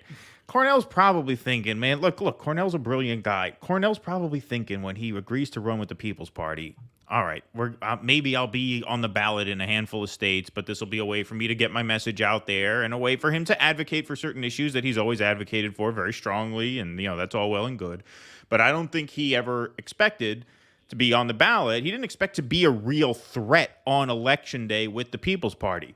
Then, as you said, very, very correctly, Chris Hedges got his ear, Shama Sawant got his ear, Jill Stein, no, come on, you'd be better on the Greens. This could be so awesome if you ran with the Greens. So he's like, all right, well, I guess I got to say yes, right? Because if I say no, then I give up the game that I'm not really seeing. Right. Fine, I'll do it. And then I think, and I did say this when RFK announced that he was going to go independent. I said this, I forget if it was the last stream or the stream before where we put out a standalone video when RFK announced he was going to be running as an independent. I said, with RFK and Cornel on the ballot, it makes it almost impossible for Joe Biden to win. Yes. Because with both of those candidates taking votes from Biden, and yes, RFK will siphon votes from Biden. I know people say he's going to take more from Trump.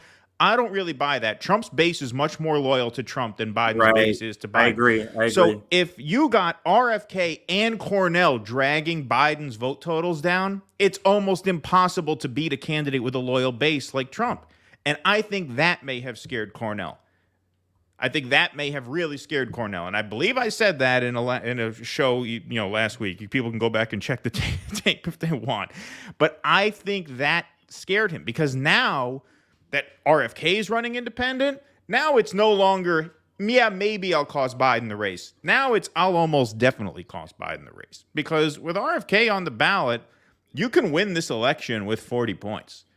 And I don't see Biden getting to 40 points with both RFK and Cornel dragging him down. If Cornel's at 5% and RFK's at 10, 15%, there's just not the math there for Joe Biden. I think that scared Cornel off. I really do. And I hate to say it. I don't take any pleasure in saying any of this. I know Savvy's in the chat. I know she says the platform's better. I respect that. That's fine. And yes, you asked me, what is RFK going to do? I don't know if it might be too late for RFK. I mean, he doesn't look like he's going to run on the Libertarian line. So if he's not on the Libertarian line, he's going to have this same problem of starting from scratch and having to build out. I don't know what kind of money he has behind him. He's a Kennedy. I'm assuming he has more than Cornel, so maybe he's got a shot. But look, I'm not bullish on RFK. I never have been. Yeah, CJ and I and Nick and us and we've talked plenty of shit about RFK over the past. I'm not an RFK stan by any means. And it's probably too late for him to do anything. But, he is at least going in the right direction from duopoly to outside the duopoly. Cornel's going in the wrong direction. He went from outside the duopoly, inside an institution with ballot access, to now outside the duopoly, all on his own. 4 months after he got in the race with the People's Party, he'd have been better off just sticking with them if he was going to do this, because he just took 4 months off of the clock with really nothing to show for it at this point. Is there a positive way to look at this? If you and I were Cornel West, I don't know if he really has stands. Like, it doesn't feel like he has stands. He just feels like he has people that would support him, like us. I wouldn't consider myself a stand, but look, the closest I can get to that, the rosiest I can look at this is if you say, look, the Greens are dysfunctional, the Greens don't have their shit together, and so now he gets to build whatever movement he wants to build on his own terms, and that's better than having to do it inside the Green Party. Okay, once again, this is if we're going to go down that road where we're trying to make this look as good for him as possible. Right. I mean, I can get there if you're talking about him starting some movement, some organization down the road. If you're talking about maximizing your impact on Election Day 2024, I'm sorry, I don't see anything positive about this move at all. He set himself back. He took 4 months off of the game clock, moved the ball down the field nowhere, because now he has to start all over again. And now he gets to pick and choose where he wants ballot access. And this is a prediction that I'll make. I could be wrong, but I don't think so. I do not think Cornel West's name is going to be on any ballots in any swing states. That's my gut. That's what it's saying. So we're talking Michigan, Wisconsin, Arizona, Florida, Ohio. Now, Yeah. No, No, right now with the Green Party, I know they're on Michigan. I can't remember the other two swing. It's not the major ones. It's not Ohio or Florida. There's two other swingy states. It could be North Carolina that the Greens are already on, and this was kind of giving them pause, especially in Michigan. Maybe it's Pennsylvania, especially in Michigan, because that's a hot contested state that they would Republicans would love to sort of co-opt or take from like with Trump, which he could, I guess. But let's do a couple of super chats. They're chiming in here. I had a lot more respect for West when I thought he was running only to help the People's Party get ballot access. Either way, our elections are fake. And Keaton, anytime you got to take off, you know me, I'm just gonna be shooting this shit all day. So oh sure, yeah. Anytime you got to take out, just let me know what you got to do. And then here's another one. Jimmy said Daou was an infiltrator. This is proof. Now let me get your thoughts on that, because also what I was talking about today is this the Peter Daou effect? Would you trace this back directly, or do you just think Cornel West wanted to not be so adversarial and he just picked somebody who's willing to do that, or you think he's more like this is an infiltrator move? Because this is very suspicious to me. But go ahead. I mean, look, there's a lot of questions there. I would just be guessing, I would just be speculating. So yeah, me too. I couldn't really say for sure either way. But as far as Peter Daou goes, it's not a coincidence in my view that everything that guy touches turns to shit. Every single fucking thing. Like nothing that guy involves himself with ever goes well, whether it's the John Kerry campaign, the Hillary Clinton campaign, the Bernie Sanders campaign, the Marianne Williamson campaign, and now the Cornel West campaign. That guy is what they call in Vegas a cooler. That guy sits down at the blackjack table, you take your chips, you get up and leave, because you're not winning another hand with that guy around. That guy is just bad news. In blackjack, there's like mojo, like that guy gives you bad luck, or what is that? That's I never. Yeah, in gambling, I mean it's an informal term. Yeah, what the casinos they call him a cooler. Cooler's the guy who sits at the table and just brings a bad energy where no one wins when he's at the table. Sabby is in the building. What's up, Sab? Can you guys hear me first of all? Because I'm on my phone. Can you hear me? I can hear you. Yep. Oh, okay. I can't hear Sabby. I can hear. Hello? You can hear Sabby? Yeah. There she goes. Now I can hear you. Yep. Oh, okay. Yeah, I think that, I know a little bit more about the situation, and there's a lot of things that have happened in the background that people are not aware of. And so first and foremost, I think that people need to realize that the Green Party does have a primary. Dr. West is not the Green Party nominee. There are other candidates that are running in the Green Party for president. In fact, I'm interviewing one of them next week. I think it's next week. Daou. But part of the problem, hold on, let me get my door. Hold on.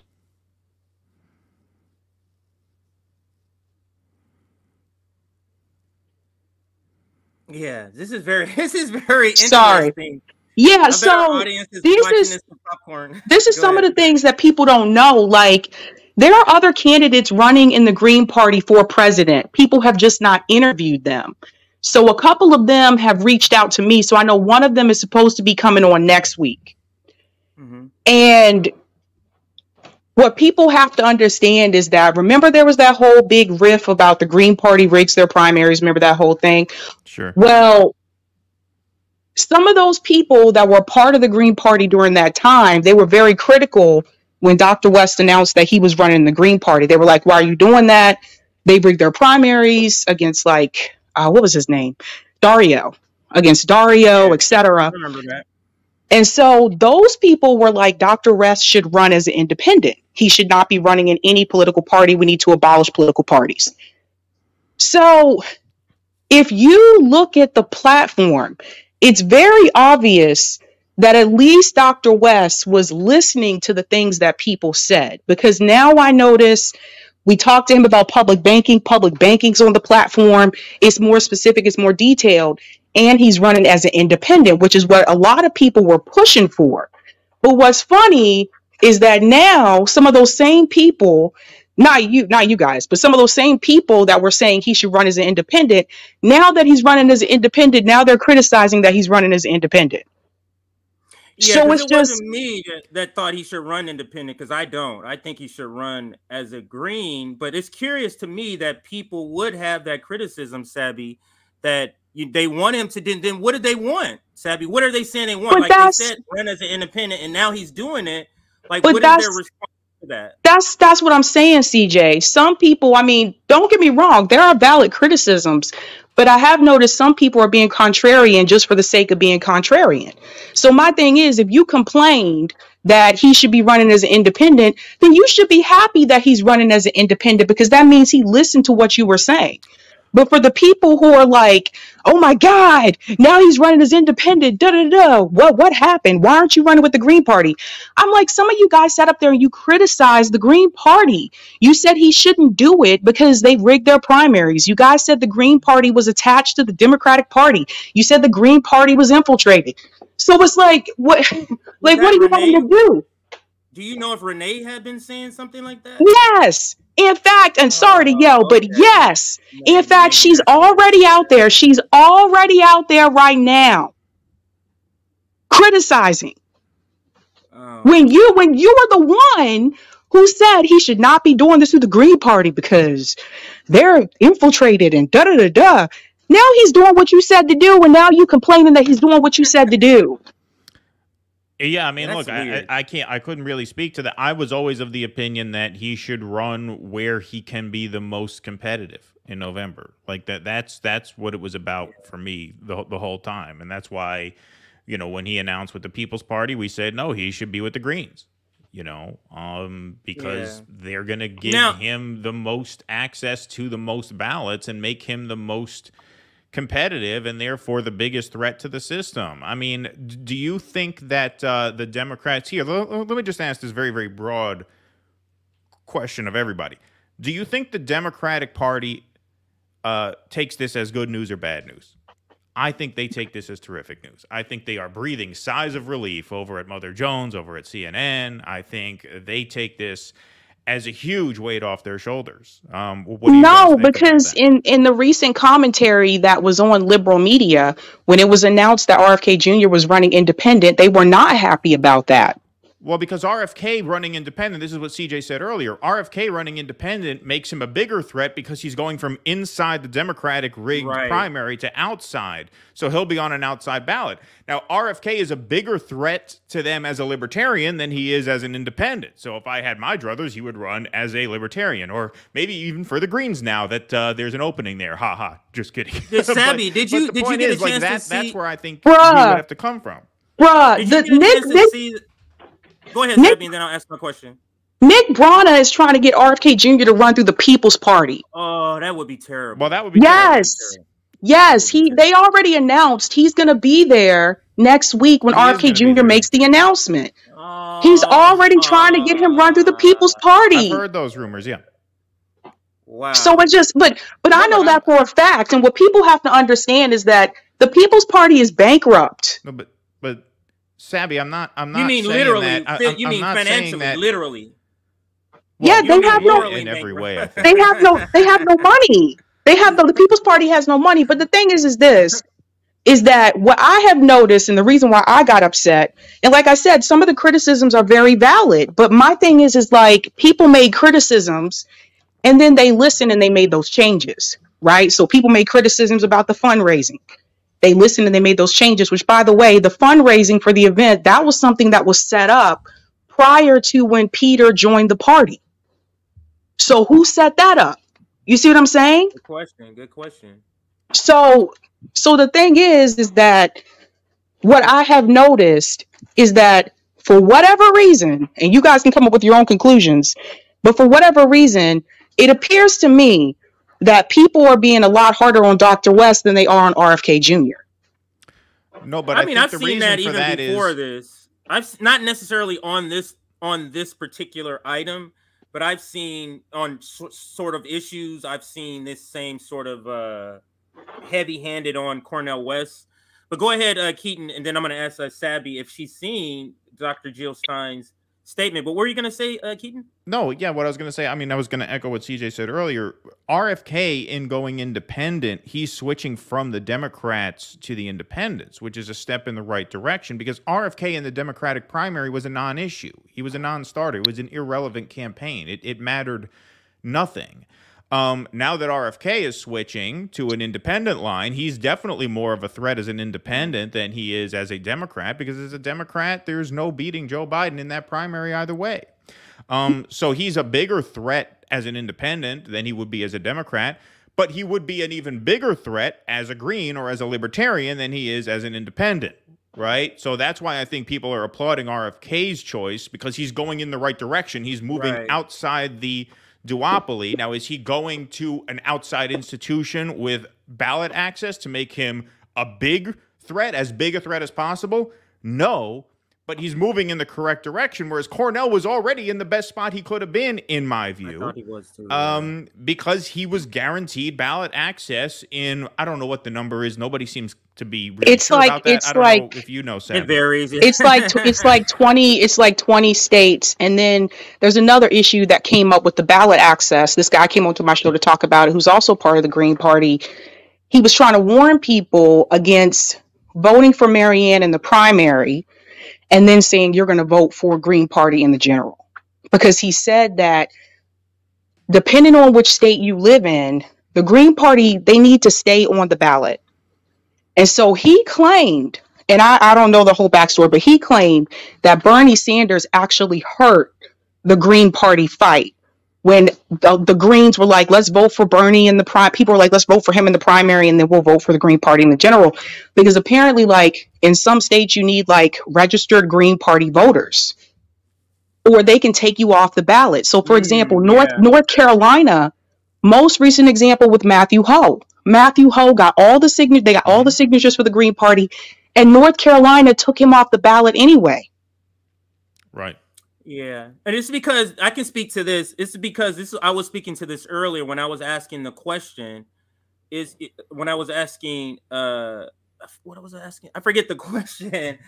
You were asking about Jill Stein earlier, right? Yeah, but what I was saying is that just like you're saying, like you need a certain amount of people to say I'm a Green Party, I'm part of the Green Party, in order for you to be considered an official party in certain states. So this is one of the things I was saying is he making this move because it's easier as an independent to get on more states? Because if you're part of a party, you have a party threshold and you also have a candidate threshold that you have to meet. So this is one of the things they're aiming for. Yeah, they're aiming for the 30 states that the Green Party does not have ballot access in. That I do know. I know they're aiming for those states because the Green Party has like 20, right? So the other thing is too was like, so for example, with my state in Massachusetts, in order for him to have Green Party access in Massachusetts, what we have to do is we have to register as Greens. So when Justin came onto my show, he explained how this worked in different states. So that's another one of those examples where people need to be registered in order for him to be on the ballot. So in Massachusetts, they can't come here and just collect signatures. Right. It's going to be based on the number of people that are registering, like that kind of thing. And for the person in the chat that said hugging Cornel West was about access, Cornel West has been on my show. He's been on RBN. He's been on smaller channels, et cetera, et cetera. I was at a rally doing my fucking job, and Cornel West came up to say hello. I didn't see that. That's ridiculous, Savvy. But we're gonna get that. You get the people that's gonna take certain arguments to the ridiculous extent. Like you can't give somebody a hug. Get the hell out. What if Savvy knew him for years ago? That's my fucking job. Yeah, I went to RFK's campaign announcement and I covered that too. Do you see me hanging out with RFK Jr.? Have you seen RFK Jr. or RBN or on my show? No. Yeah, that's ridiculous. I didn't see that comment, but I agree, Savvy, with that. But the Jill thing. So Jill, so originally, this was before I left to go to DC. I had invited Jill to come on to talk about the decision of choosing Peter Daou, right? and discuss that. And she said, you know, I'll get back to you, that kind of thing. Then she got back to me and said that she's ready to come on, and that there was going to be an announcement today. But I didn't know what the announcement was going to be, but we found out. So Jill will be on tonight to talk about it. I mean, it sounds like to me, based on the tweet from Jill, it sounds like it doesn't seem like it's bitter or like beef between each other. It sounds like it was like a mutual kind of decision. I didn't get the impression there was any like bitterness between the two parties. But I wouldn't call it bitterness, but I would absolutely think that was a knockdown, drag out fight behind the scenes about this decision. Because for Jamu Baraka to be included in this particular statement when he hasn't been included in any other statement, and some of the quotes that she put gives me the impression. I don't think they disagree with animosity. So that's not what at all. What I'm saying is no animosity. Go ahead, Keaton. Yeah, I have the tweet on my phone. So this is about 3 paragraphs down. She says, this is from Jill. In deciding to run as an independent, the West campaign leaves behind the ballot lines they would have had access to, as well as the guidance of experienced ballot access staff and Green volunteers familiar with the process in most of the 50 states.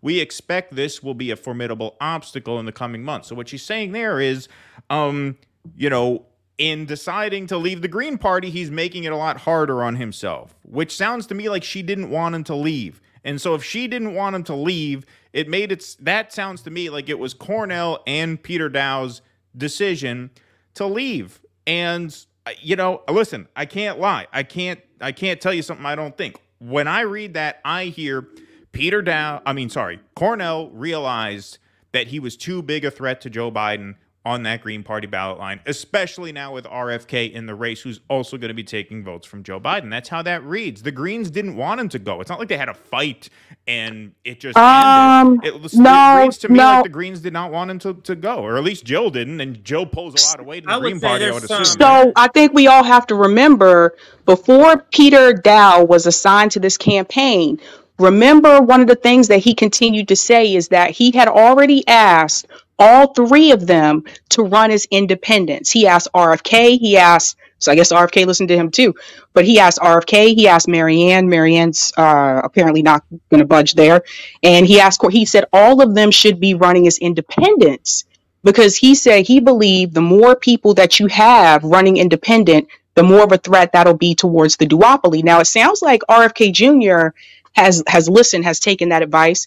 Sounds like Cornel's taken that advice. Like I said, I don't think Marianne is going to.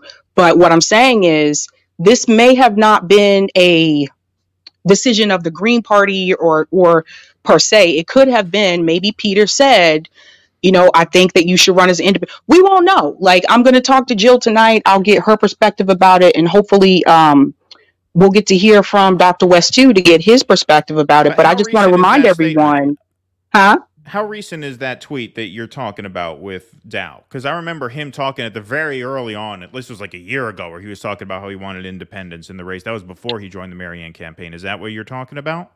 There was that, but then also he said the same thing about Mary. He said the same thing again. Oh, sure. After he left Marianne's campaign. Yeah. And also when he joined Cornel West's campaign, he said in my interview, he said, Cornel, all of them should be running as independents. So I think people might have missed that.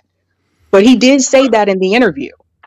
Well, I read that completely different, and it could be my suspicious mind. I read that as a Democratic shield, getting people to run independent, because that's the hardest way to run independently out.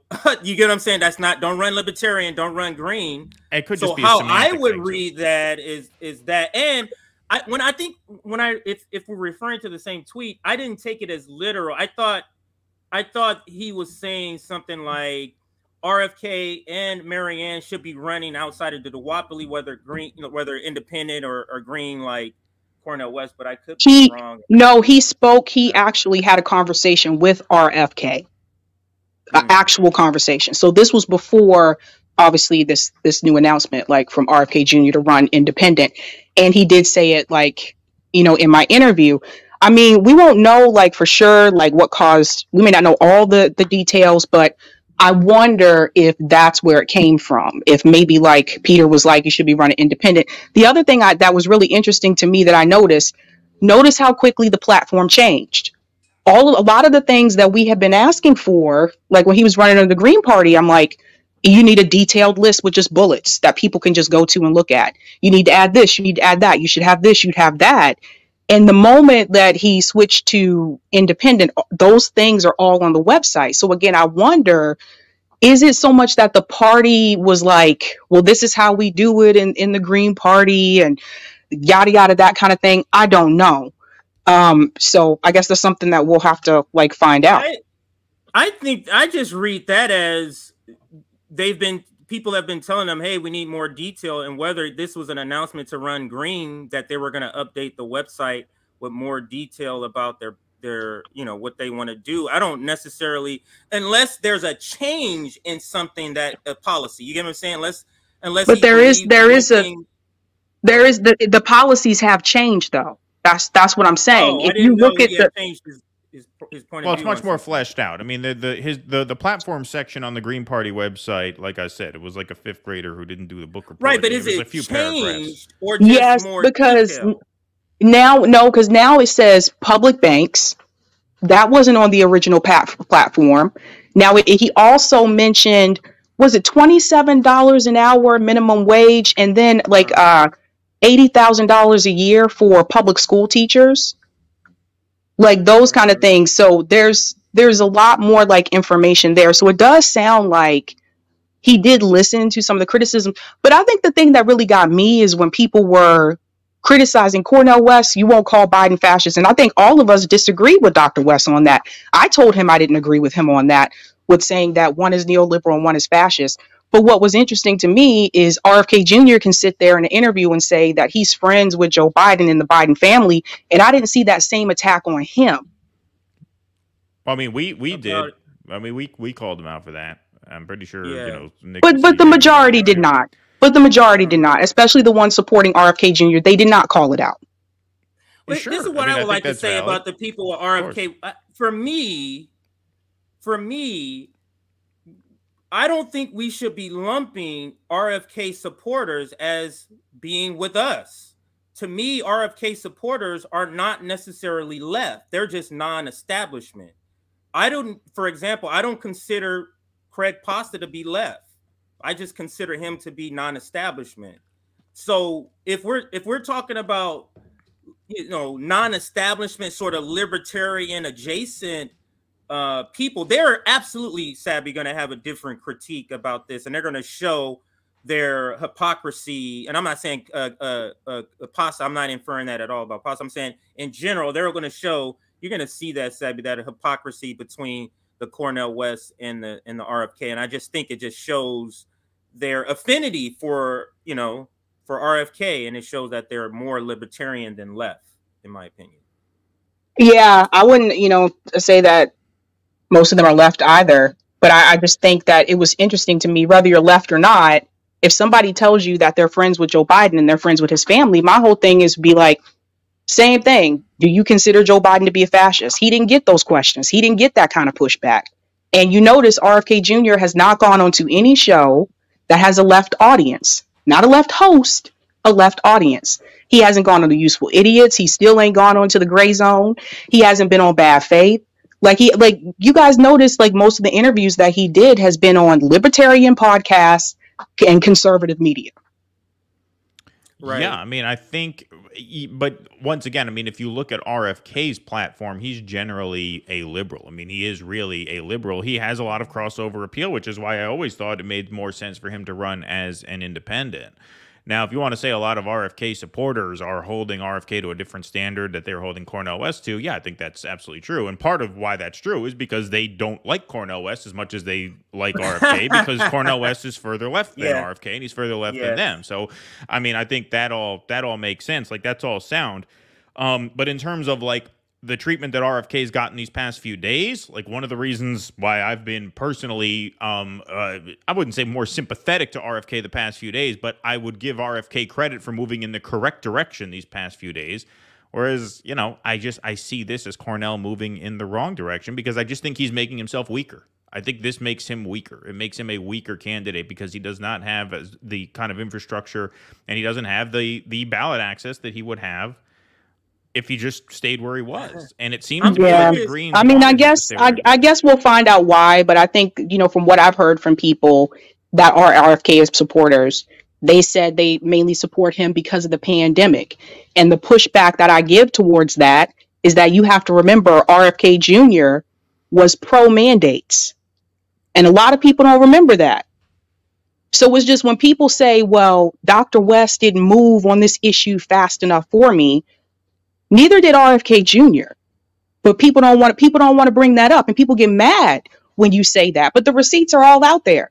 If we want to talk about the person, the actual candidate who was ahead on this before RFK Jr. even came into the scene in reference to that Defeat the Mandates rally, that was actually Dr. Shiva. Yeah, Dr. Shiva actually had these points and all the data and research out there before RFK Jr. even started to say these things. So if it's really just about the mandates, why aren't all those people getting behind Dr. Shiva's campaign?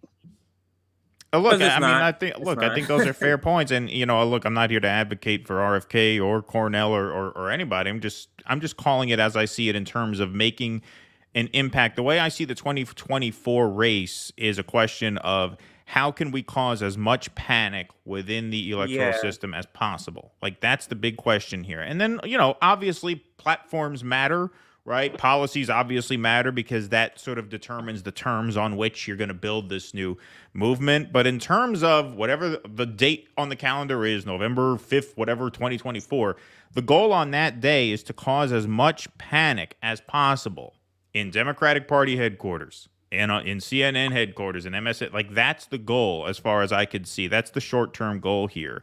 And RFK switching from Democrat to independent is in service of that goal. Cornel West switching from Green to independent, to me, is not in service of that goal because it makes his candidacy weaker. Somebody posted in the chat earlier that they said Keaton is too focused on threat level instead of message and views. Well, this is a campaign. This is a campaign. There's a day on the calendar where we need to make as big an impact as possible in terms of hitting this political establishment as forcefully as we possibly can. And so in that sense, I do think there is an argument to say that, yes, threat level is as important, if not more important, than messaging and views in that respect. And so that's why, if you're talking about elections, I would have to agree with a lot of what you're saying, and this is why I posed it as, is this pro-Democrat or pro-movement? Because it can be flipped to be like, yeah, this is kind of pro-movement. I'm trying to open it up to more people. But the problem is we can't look at it as a vacuum. We have to acknowledge that Peter Daou is a Democratic shield, and now this is happening because of him. So is this really being done because of some sort of movement? We shall see. What I want to do is, I can't wait for the first interview on Left Media that gets Cornel West after this announcement. I hope it's you, Sabby. I know you probably already reached out or will be reaching out. But that's what I want to hear. I just want to hear now, and I want it to be a good interview. That's why I hope it's you, Sabby, because Cornel West he doesn't do this intentionally. It's just his style.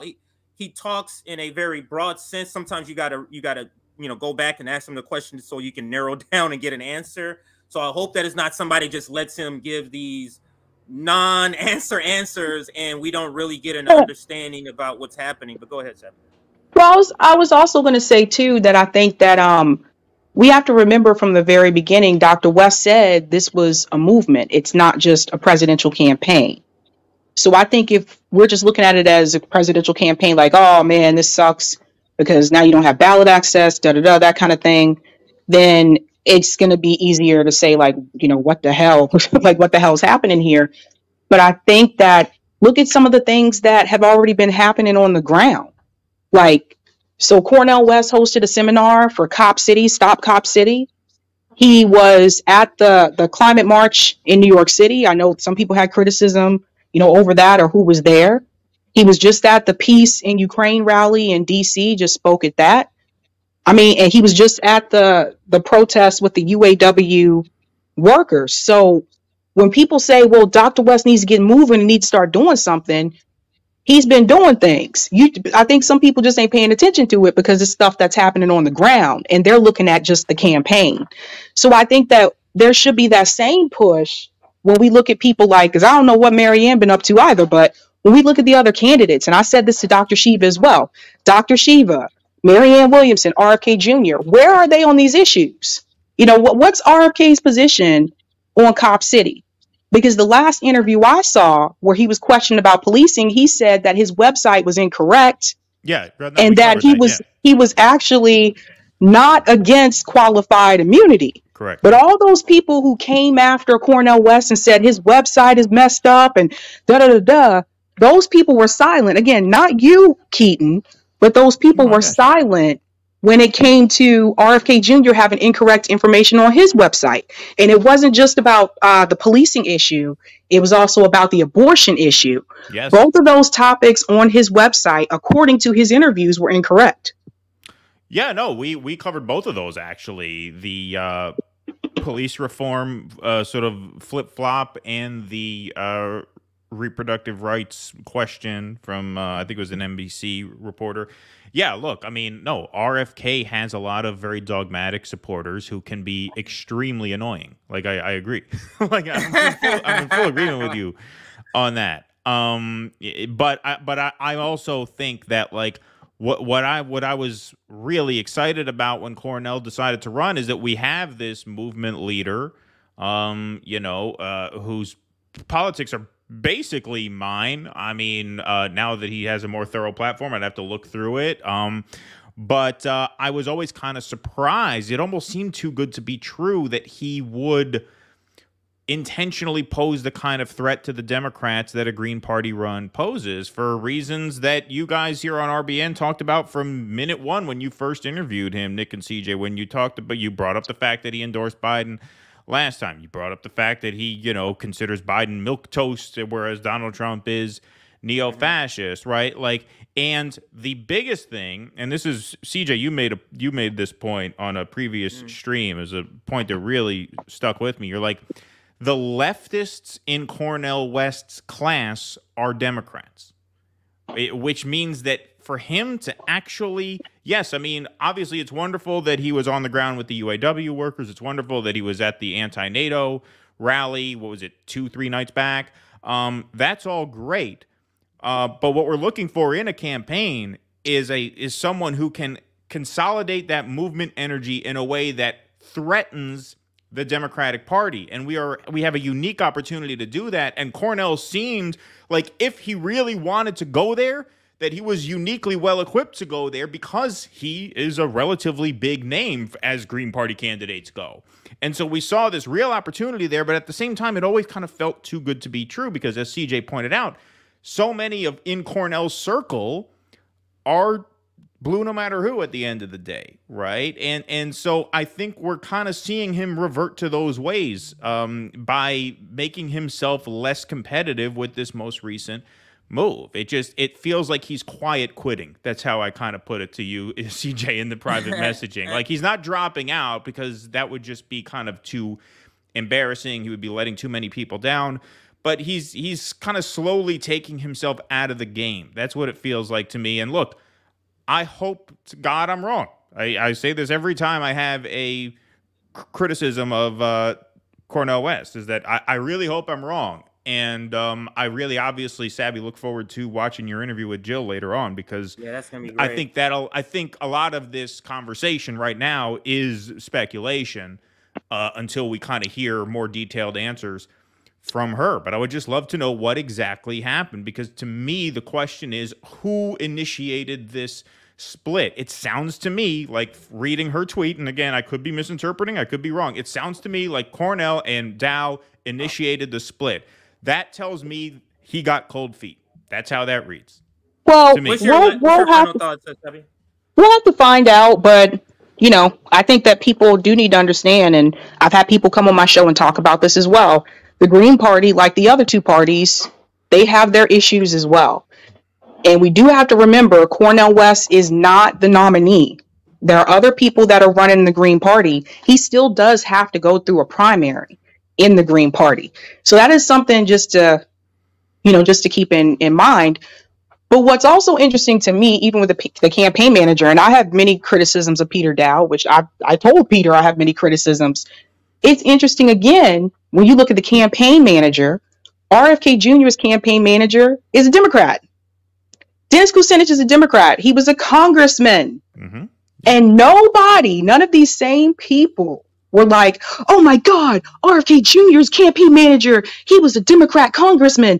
He's gonna do this for Joe Biden. He's gonna give it to the Democrats. Where was that same criticism?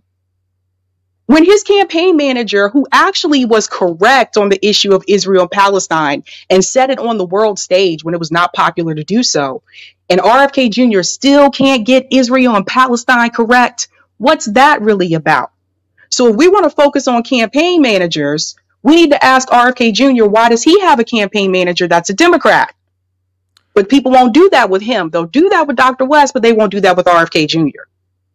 Well, there's a couple of things. I don't have as much RFK supporters clearly as you do, Sabby, in your feed, because I don't know any of this stuff that you're talking about with RFK, because only time I hear about RFK supporters is Pasta, so I kind of lean on him as my resident RFK supporter. But one thing to note about Dennis Kucinich, he is far and away better than Peter Daou. He's so good that the Democrats prevented him and kicked him out of the conference. He could not caucus with them, and then they switched up his area that he represented so that he would lose, and that was all based on his fight, his anti war stance. So for me, I get your question, because the people who are giving RFK a pass, they don't have the same critique, so they can't give the critique that I'm giving. They just saying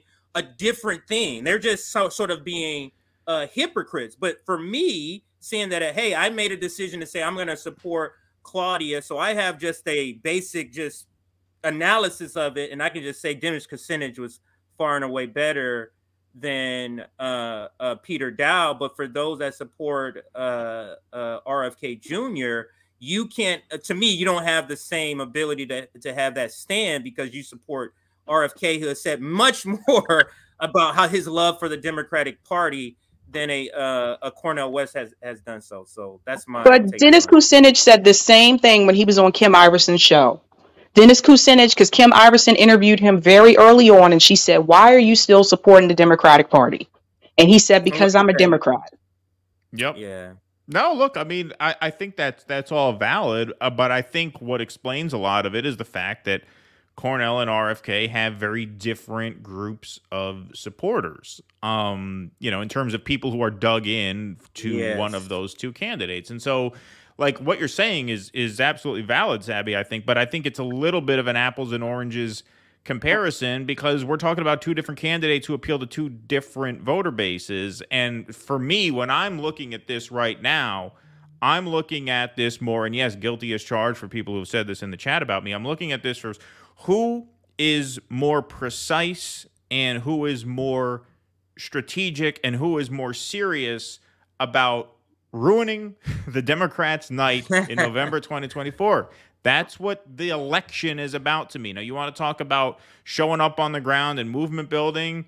That's all fantastic. I'm obviously all about that. But when we're talking about candidacies and campaigns, and we're talking about a unique opportunity where it's looking like two failed presidents are going to be running against each other, Donald Trump and Joe Biden, and you're talking about the opportunity for a third party to just come in and fuck this whole shit up, I feel like we really need to be precise and ruthless, and yes, a bit Machiavellian, that's a word that came up in the Jimmy Dore interview, in how we maximize our impact. And this week, I think RFK made a step in the right direction. I think Cornel made a step in the wrong direction. And so we don't even know. We don't even know what the RFK step. We don't know if it's the right direction or not, because the announcement comes next week. Yeah, well, so we don't know what he's. I added that caveat. If he goes People's Party, then yeah, we'll be laughing. That would be terrible. That would be terrible. Yeah, that's possible. No, it's just like for me, like personally, I'm going by like the policies. Like, yes, and I told Dr. West when I had the interview with him, I told him I disagree with you on the position of Trump versus Joe Biden. And I've explained that multiple times on my show. We do have our disagreements. But for me, I'm looking at policy and policy perspective. At the same time, I do understand that some people are one issue voters. So there are people that have told me, and not on Twitter, by the way, but have told me in person when I was at his campaign announcement that the only reason why they're supporting RFK Jr. is because of his position on the pandemic. And so that's what it is for some people. And for some people, the vast majority? Isn't that the vast majority? I thought that was the vast majority of his supporters is because of that.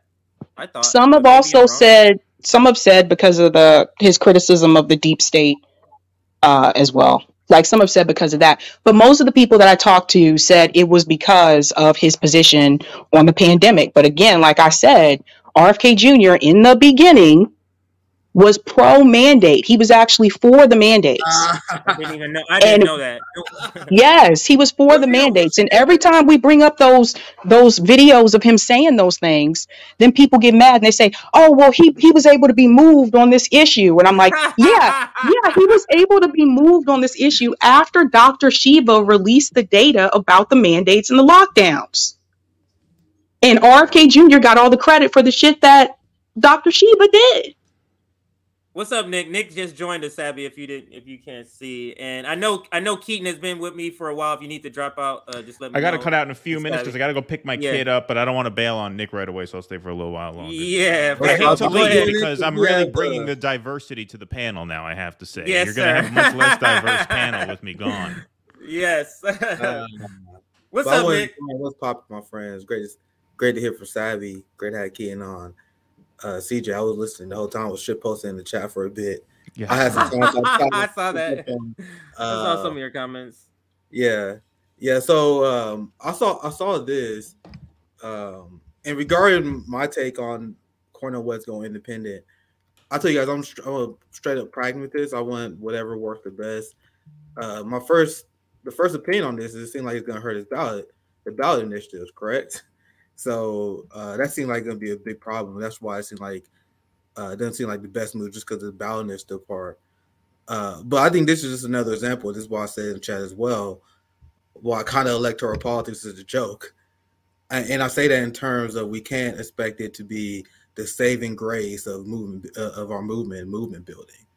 And I'm almost to the point now when you see the insane betrayals by AOC and Bernier, which I still think people are coping with to this day. I'm becoming even more radicalized seeing people fall for the Ukraine war, people voting for Biden, people going soft in an era that really needs intellectual left thinking and radicalism. So now I'm almost like we need to form our own governments. And this is what we're doing with RBN chapters at the end of the day. I want you guys to understand that no matter what happens, whether Cornel West is Green Party, independent, whether RFK is running independent, Claudia, the Cruz, our mission doesn't change no matter what. We're still doing the same thing. And I'm thinking right now that we need to have a citizen, a working class, outside government where we can maintain and take care of ourselves. This is what people call mutual aid societies. Take ourselves outside of the system, have our own governing bodies, and advocate for policies that allow us to do that. Like, for example, 10 demands, where we call for community control of public safety, community direct control in our lives. But this take outside work, movement building, community building. Well, I'm trying to. I'm about to start a boxing club here in Kansas City. My boy got back to the sweet science, so building boxing clubs. We about to have clothing drives to help give away clothes, and we're going to have more people volunteering. You guys see, by doing this, by having mutual aid where we are like completely divested from the system, but we take care of each other, we form our own kind of government in a way where we take care of each other's needs. And then we become a militant political force while doing that. And a third party can be a tool to that. So if a third party want to help these mutual aid societies that's going to need to stoke a revolution, they can take a part of that. They can show up at our events. They can advocate for our policies. And that's what I'm waiting for. Will I vote for Dr. Cornel West? Maybe. I don't know if he's going to be on the ballot now. Greens is usually on the ballot in Missouri. I said it from the beginning. I'm not declaring my support for anyone.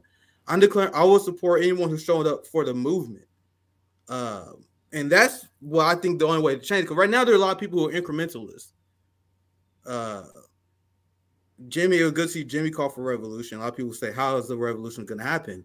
A revolution in this country is not going to happen without an established mutual aid society where we're completely separated. We got each other's back. When the police state target us, we don't target activists using the police state like Bernie Sanders, right? We got bail funds ready. I'm talking about a completely different form of leftism than we ever see in this country. The kind of leftism that got revolutions won in the global South, right? Yeah, and I was gonna say, Nick, to the revolution part that you brought up. Another thing too was like when we talk about the police state, when and if a revolution happens in this country, guess who's gonna come after us? It's gonna be the police state, right? So this is why something like stopping Cop City is very important. We do not need the police to be militarized. We don't need them having any more militarized equipment. Like they're already preparing for this shit, especially after the George Floyd protests, because they know what's coming, guys. That's why I don't view Sabby, you're absolutely correct. And that's why RFK gets all the heat. Like, and you brought up a good point. I would listen to the whole stream. Where is he on Cop City? And even with all the missteps, Dr. West's campaign, it would be a net positive if he continued to show up at these events, if he continued to speak out against the Ukraine war in a militant way. That's the only thing that benefits us at the end of the day. Are you showing up to the? So I want him to. If he continue that, that's a net positive to me. He will stay in our good graces because that's most important. I also think the China thing is very worrisome. Like I've been studying this for the last 2-3 years. It's way worse than it's ever been.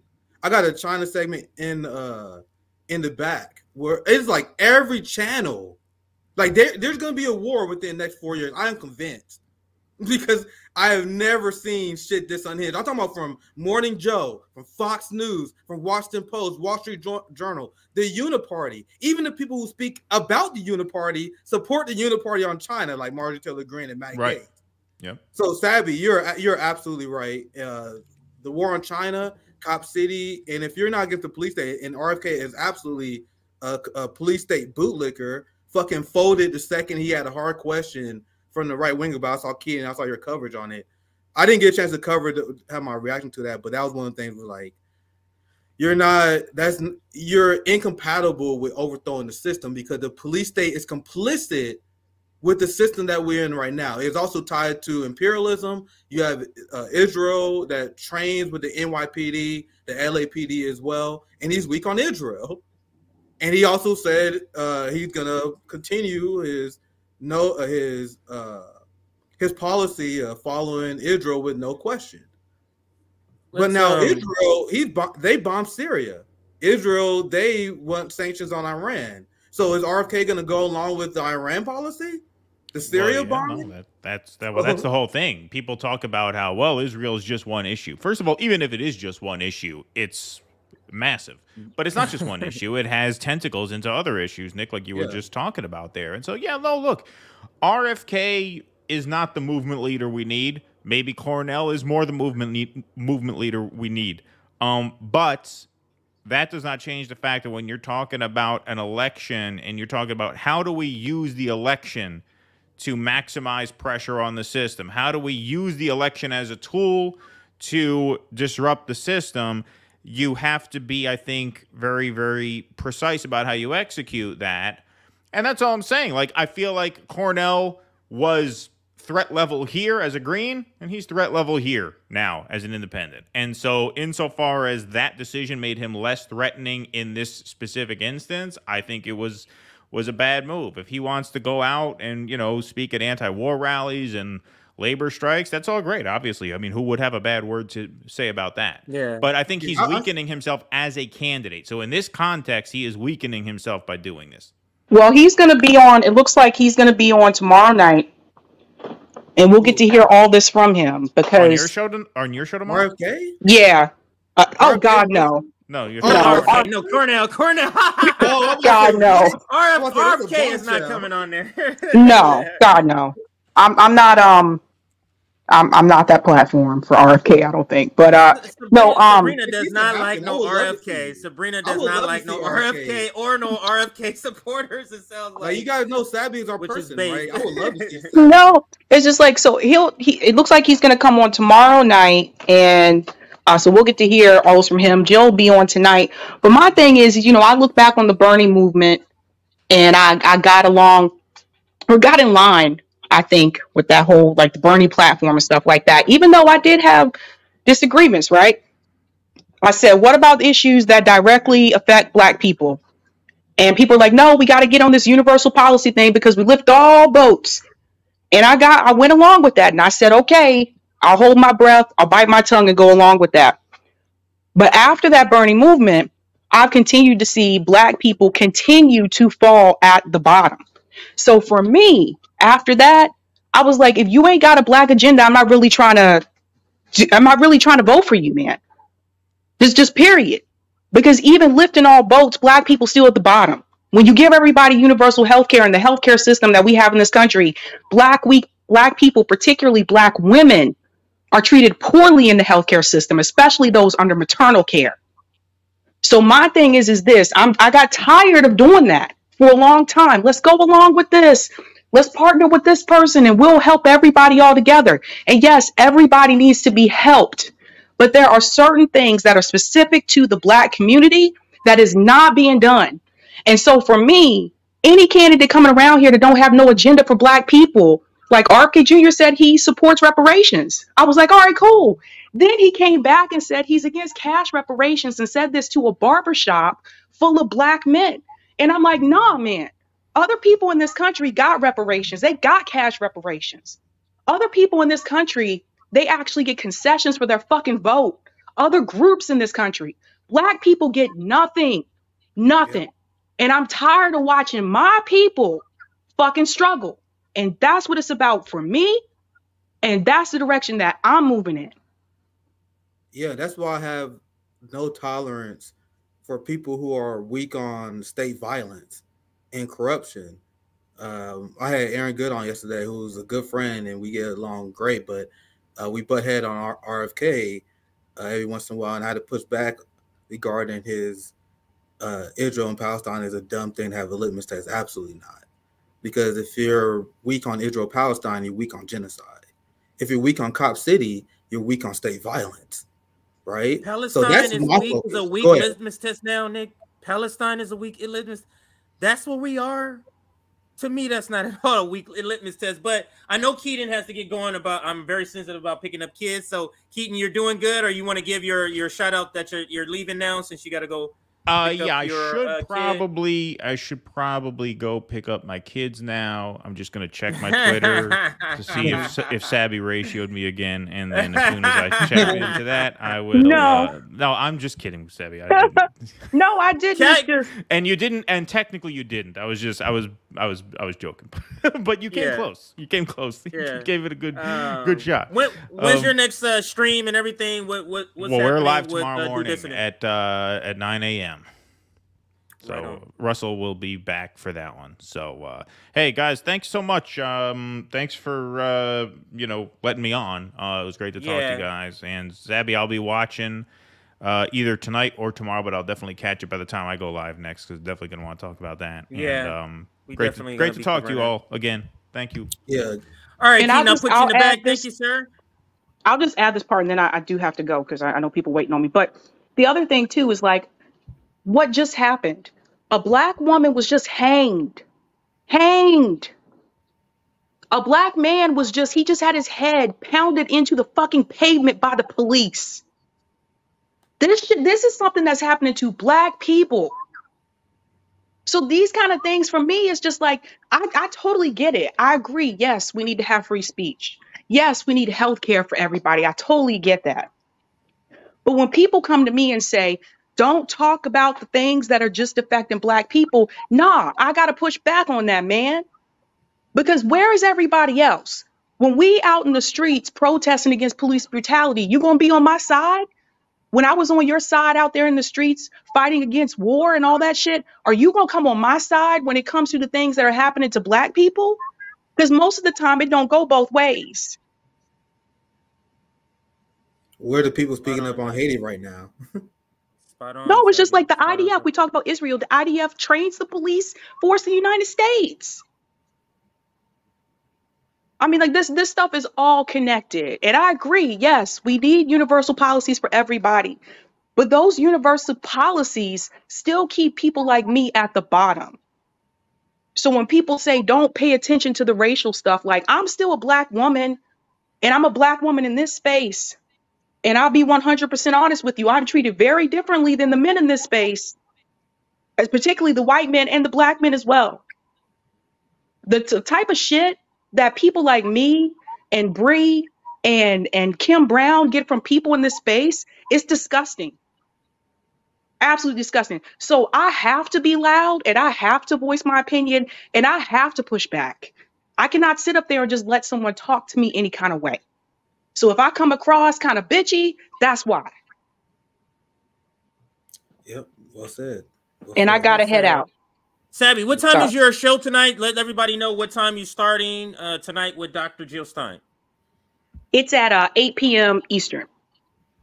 8 p.m. Eastern. Don't forget, watch the Sabby Sab show tonight. Great special with Dr. Jill Stein. And Sabby, I'll put you in the back unless you had anything else. That's it. Bye. All right. All right. So make sure you watch Sabby Sabs tonight. Like I always say, you have to watch all of our networks together in order to get what RBN is saying collectively. So you have to watch Sabby. And the thing is, she has two good gets. She has Dr. Jill Stein tonight, and then she has, sounds like she has Dr. Cornel West tomorrow. I got a lot of super chats to get to. Sabby But is so Nick, good. so when I started this, I was on a 60-40 where I thought maybe 60% because I'm trying to let things develop, let's see, give people a chance to explain and let me hear what Dr. Cornel West. So right now I moved through the stream. I moved to 70-30, meaning 70%. I think this is a bad decision. 30%. I'm still trying to see what this is. Now, I could be convinced otherwise. Tonight, I'll be watching the Sabby Sab show, and tomorrow with Dr. Cornel West. I just need to hear his explanation, because for me, Nick, I need to hear an explanation while you're giving up advisors Chris Hedges, Ajamu Baraka, and Jill Stein for Peter Daou. I need to hear a good explanation for that. That's what I need to hear.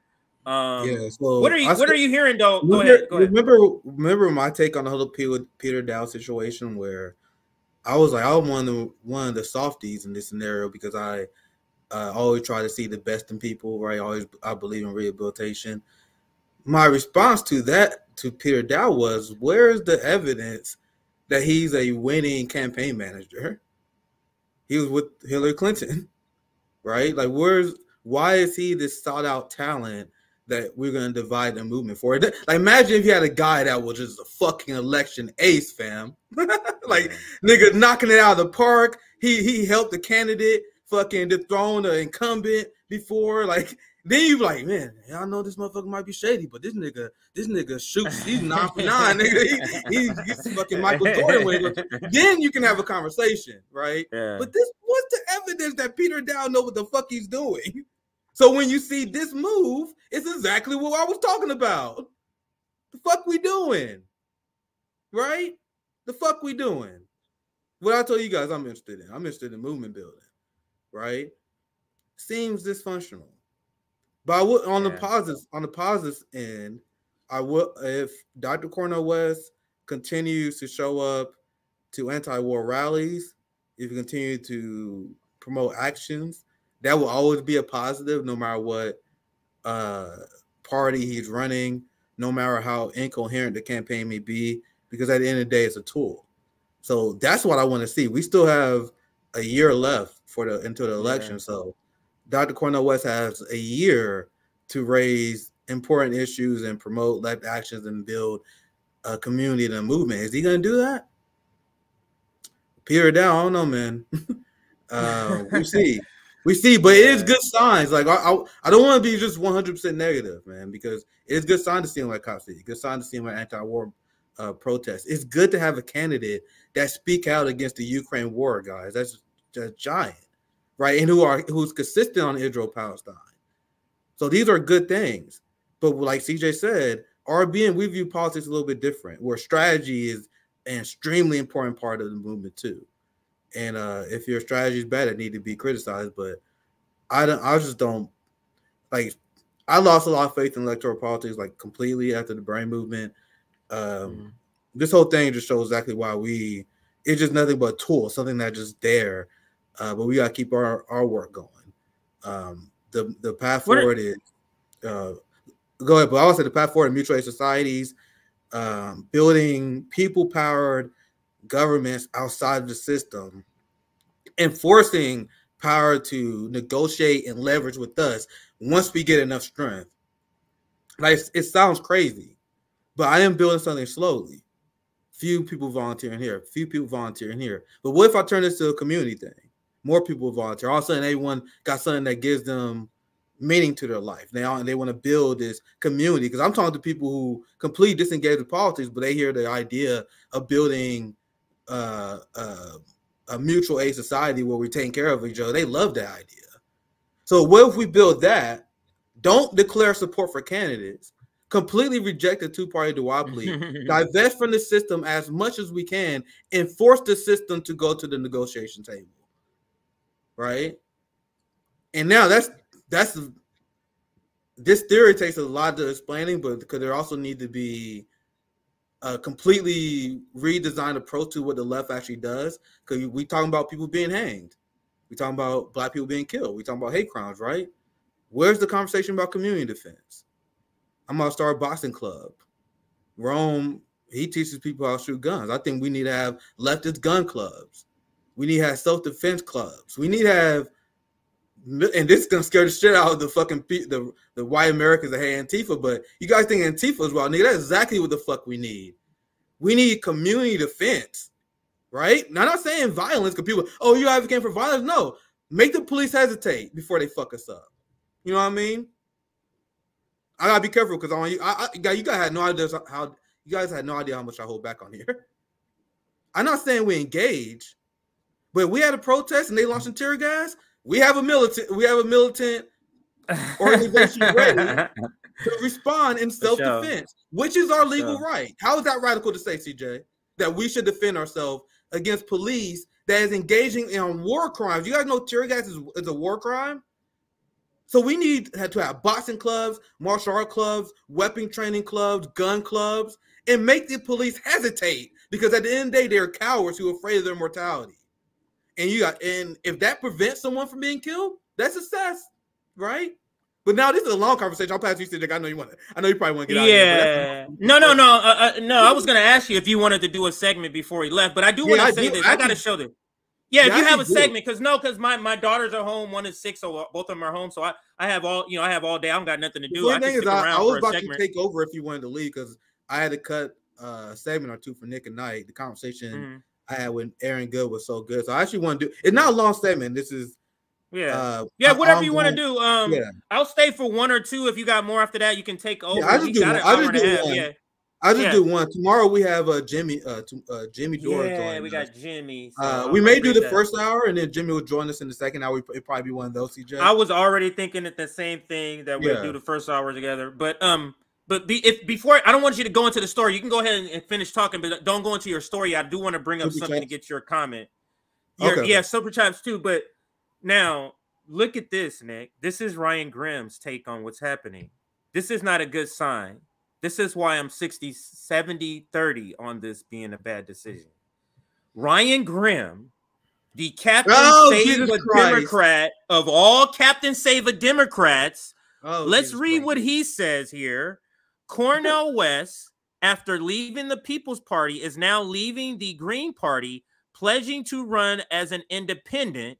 Probably good news for Democrats, as he's unlikely to be on the ballot in some Jesus states. Christ, man. See, now that's exactly. Go ahead. I'm sorry, CJ, but if I was on the fence on this issue, like, this would be the thing that would get me on the fence. Whatever is good news, like you said, whatever is good news for the Democrats, that's a bad move. It's a bad move, period. If Democrats are signing relief, you fucked up, man. Because I don't think nothing really changes. The only thing that really changes is the fact that he had less ballot access. I just said the only thing that really matters is if he's building the movement, right? So if he's building the movement, it doesn't matter what party he runs under. So the negative is the Democrats are signing a relief now. There's no threat to Joe Biden, which is one have to speculate whether Peter Daou has anything to do with that. We see because Dr. Cornel West is speaking to Savvy tomorrow. That's the fact that Ryan Grimm is celebrating this stuff is very unfortunate. Yeah, like we want people like Ryan Grimm to be sweat. We want people like Ryan Grimm to be sweating, man. The fuck? Oh, they sign a relief. And Natalie responds to Ryan and says, what would the benefits of running independent be versus green in your view, Ryan? And he says, not being on a ballot is probably the benefit. Oh, Jesus That's Christ. a Democratic shield, bro. That's a Democratic shield. Oh, what's telling you what's up. What's popping, bro? JB in the house. What's up, sir? I had to pick it Tuesday because it was big news. Right? I was like, all right, let me jump on because this is big news. Then today, I get on. I'm like, what in the heck? Look, real shit. I was on the phone with Sabs, and Sabs was like, oh shit. I'm like, oh shit, what? She's like, Dr. Cornel West, he's running independent. I'm like, what? She was like, I didn't know this was gonna happen. I'm like, me neither. Bro, I'm like, what in the world? And I'm just like, is this a good thing or is this a bad thing? I was scratching my head. And then I looked at the website. I'm like, this is kind of comprehensive, to be honest with you. It's a little bit more comprehensive than I thought, you know? And it sounds like he was kind of listening to us, well, especially to you and Nick, you know? I haven't seen it yet. I haven't seen the platform yet to know what the details are. I'll go look at it definitely, but I have not seen it yet, JB. Yeah, I mean, it's more comprehensive. Yeah, you know. So that's the one thing I was just like, man, this is interesting. I mean, you know, there is a platform for the Black agenda, right? There's definitely a platform. You know, I have some minor critiques in this platform that I spoke about on my channel earlier today. I just got off. We had on Richard Medhurst. Oh, Jesus Christ, that's fine. I gotta watch. Wow. Yeah. So that was a great discussion. And then you know, talked about. I talked about what's going on here in Orlando, about how local politics is very important and how they're trying to spend money and they're basically trying to appease the hotel lobby here in Orlando. So a lot of people need to focus on locally what's going on. And then I talked about how what we talked about on JB is doing big things on the channel. He had Richard Medhurst, man. Every stream is a banger.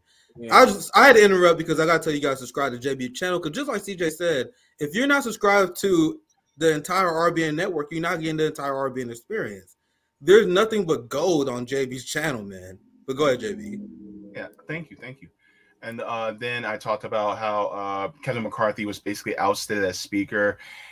And it just made me think about that Keith Sweat song, I'm not gonna be here for long. So yeah, I was just like, man, this is some funny shit. And then, you know, it was like, I think it was what, 10:30, 11 o'clock, where the whole thing about Cornel West came out. And I was like, oh shit, now I gotta talk about this. And I was just like, and me and Sabs were like, CJ's gonna come online.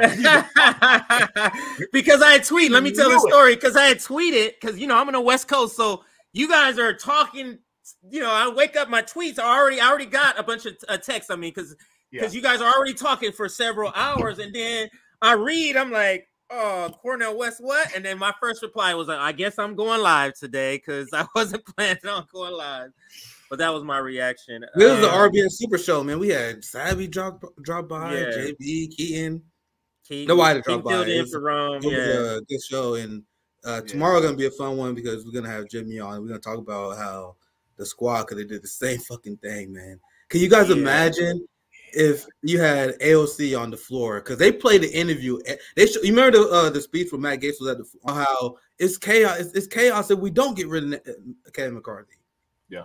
Can you imagine a scenario where AOC was saying, it's not chaos voting against Nancy Pelosi. It's chaos having 70,000 Americans die each year without health care, and Nancy Pelosi won't even put Medicare for all to a floor vote. Yeah. And then the reporters be mad. You voting against Nancy Pelosi? Why she voting against health care? You know, a pandemic. People are dying right now. And then Fox News, you the same way they're playing the Matt Gaetz clip everywhere. Every fucking where. I watch the media so you guys don't. So I can show you guys what's relevant on the show. Every fucking where his speech was showed. Can you imagine if the millions and millions and millions of people saw AOC and Bernie Sanders, well, not Bernie Sanders because he's in the Senate, but AOC and Ilhan Omar said we're not voting for Nancy Pelosi, someone who is historically disliked, by the way, while fighting for an extremely popular policy.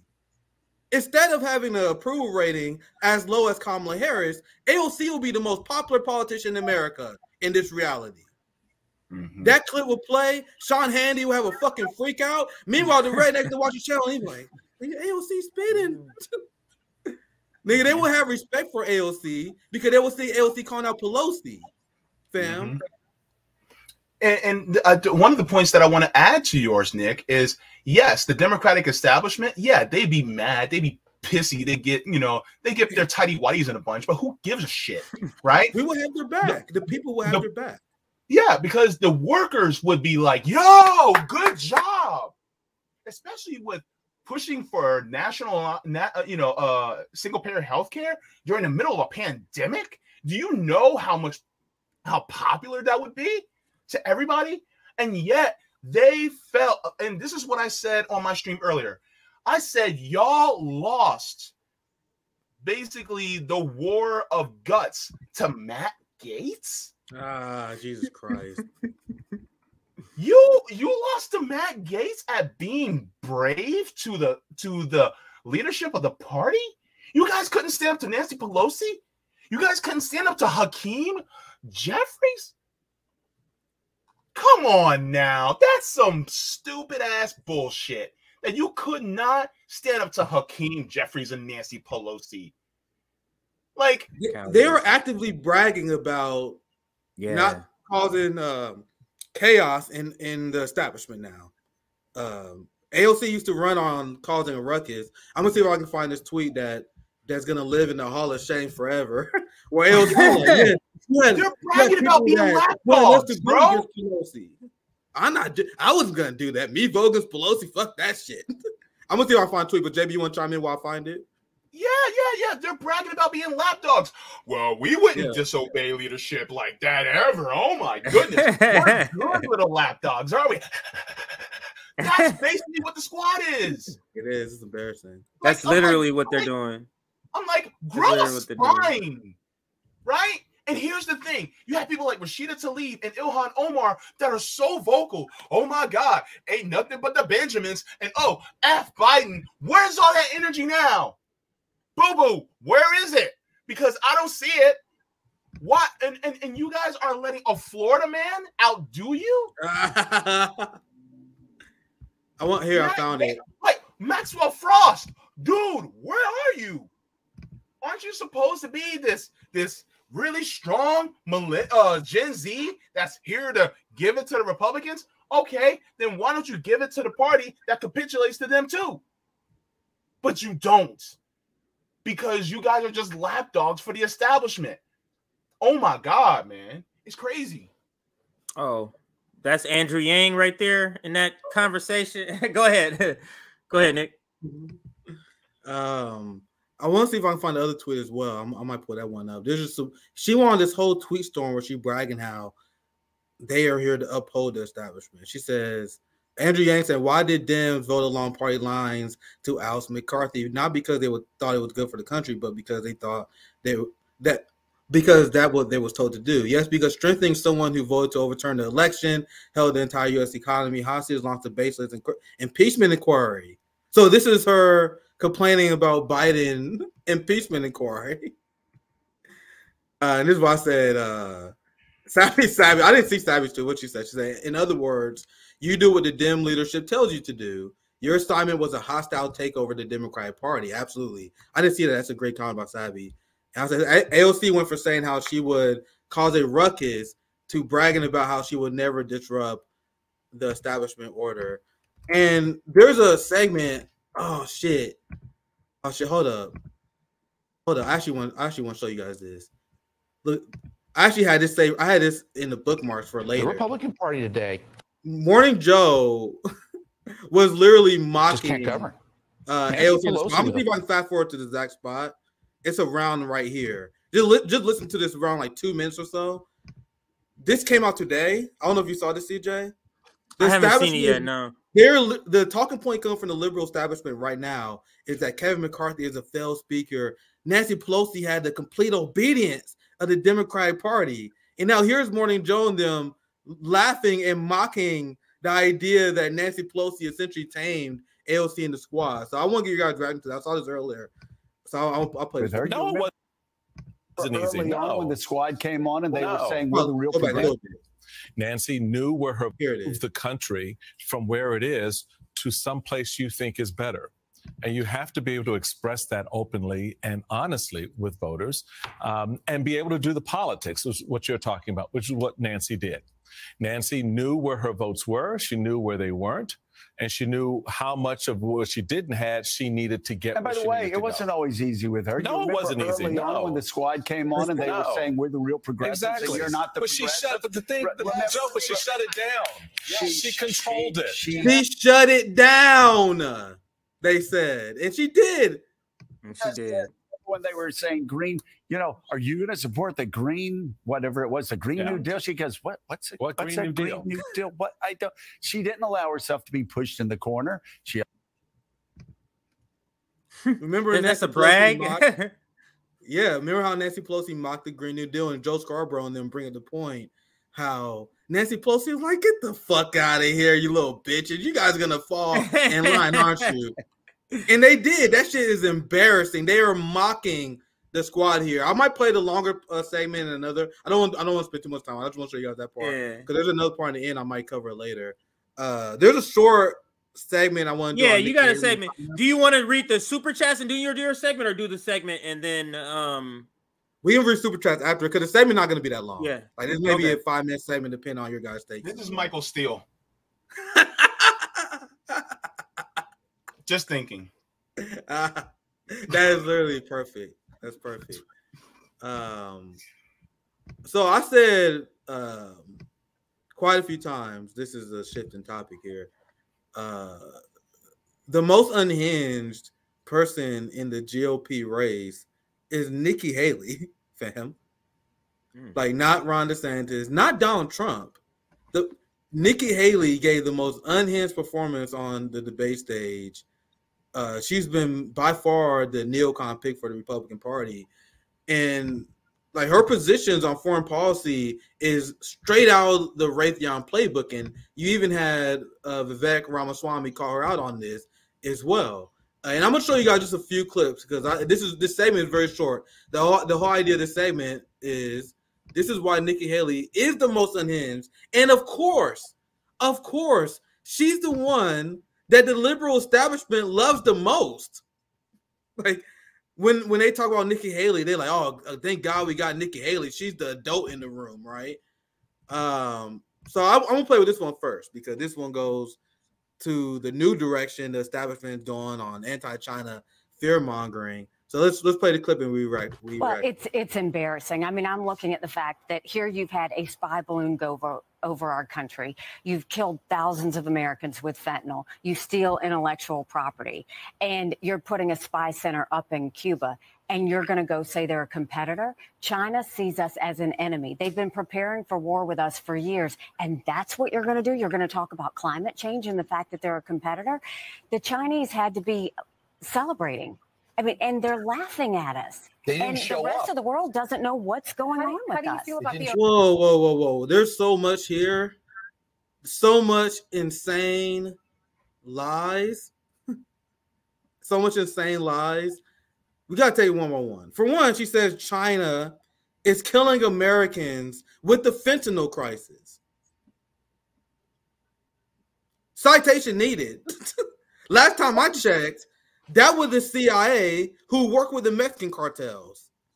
Yeah. Also, I would like to ask her, are you going to go after the Sackler family too? Last time I checked, they're American. So I wanted to show the whole clip first. Let's take this one by one because this is insanity. Well, 30 seconds of pure insanity. It's embarrassing. I mean, I'm looking at the fact that here you've had a spy balloon go over our country. You've killed thousands of Americans with fentanyl. You steal. They killed thousands of Americans with fentanyl. Unhinged conspiracy theories, guys. Yep. And we should be worried about spy balloons, even though Americans spy on their own citizens. Yeah. Go ahead, JB. I know you want to try. Go ahead, JB. But no, I mean, the spy balloon was debunked. The U.S. government said very quietly, okay, so it appears that it was just a weather balloon that had veered off course. It wasn't actually a spy balloon. But that was the point. And what are you talking about? No, they still won't release the contents of what was in the spy balloon because they released the content of the spy balloon. They realized it's just a fucking balloon. China has access to satellites used deeply on serious children. Mm-hmm. The new conspiracy theory they flowing out now is that college-age men in China are immigrating to the United States to spy and send military documents to the Chinese Communist Party. This is serious stuff that Americans say with a straight face. And I'm going to document it on RBN because I told you guys the United States is the most unhinged, propagandized country in the world. This candidate I'm showing you here is not a French candidate. Donald Trump hired her, to clear the swamp. Morning Joe and the Democrats love her because she in lockstep with the Uniparty. And also, Nikki Haley, why are you bleaching your skin? Why are you bleaching your skin? That's how a lot of people call her out for this. Man, she really got appealed to those white voters, huh? Because she does this thing where she make herself look whiter than she actually is. She's doing it again here. But let me, I let the clip play first. That's terrible. I didn't know she did that. I didn't know she does that, but she does. That's the thing that people always knock her for. Like, they would never say that in establishment, but she bleaches her skin. Like, and her name, that's not her name. Is her name? Yeah. Her name is not Nikki, actually. So, CJ, I played the first 30 seconds without interrupting it. Now I had to play it again to take it piece by piece because the live was so aggressive. I would have been stopping it every 2 seconds. So let's continue. Intellectual property, and you're putting a spy center up in Cuba, and you're going to go say they're a competitor? What? Not a spy center. Not a spy center. I covered this before. Center. I told you I had to play it in full because every second she tells a lie. There's cooperation between Cuba and China, and they are doing military exercises together, which countries are allowed to do. That's NATO. NATO is a military alliance. Countries are allowed to have military alliance and diplomacy with each other. But when other countries do it, they say, oh, China has some nefarious plot to have a military base in Cuba. You mean what the United States is doing to Taiwan? I'm sorry, but what has the United States been doing with Israel? Yes, what the United States does, period. Yeah, and you gotta see, like, her skin tone is gonna be in different color in every single one of these clips I'll show you. You're gonna go blonde next. Watch this segment, but I have to bring it up. She goes on right-wing media, knowing that a white audience is gonna watch her, and tones her and bleaches her skin to make her look whiter. Like, I remember I seen a picture where she wasn't bleached, and I actually was shocked to see how brownish she was because she does this all the time for media appearances. Like, without like the standard makeup, she's pretty like kind of light brownish. But anyway, let's continue. China sees us as an enemy. They've been preparing for war with us for years. And pause. Once again, I can't. That's why I played in full first. What? Because they say China is preparing for war with us. You want to know why China may do something that is smart like that? Maybe because you had United States generals, United States senators, United States Congress people, NATO, and Europe. They all say stuff like, man, I think we need to go to war with China in the next few years. Yeah, we definitely about to go to war with China. Yeah, let's fuck China up over Taiwan. Yeah, Taiwan is a part of China. We acknowledge that for decades, but we about to go to war with China. Then China sees the West constantly talking about the fact that they want to go to war with us. So China says, maybe we should beef up our military. Fucking crazy, crazy motherfuckers talking about war. So then Nikki Haley goes around and say, man, these people who boosted their military because we threatened war with them is now threatening war with us. But dude, beyond parody. This is the equivalent of you seeing somebody and they get into a relationship with somebody else and you go, well, they got into that relationship just because they want to make me jealous.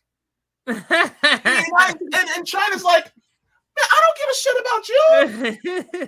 What the heck? Why you gotta make it all about you? Because the thing is, it's not even about you.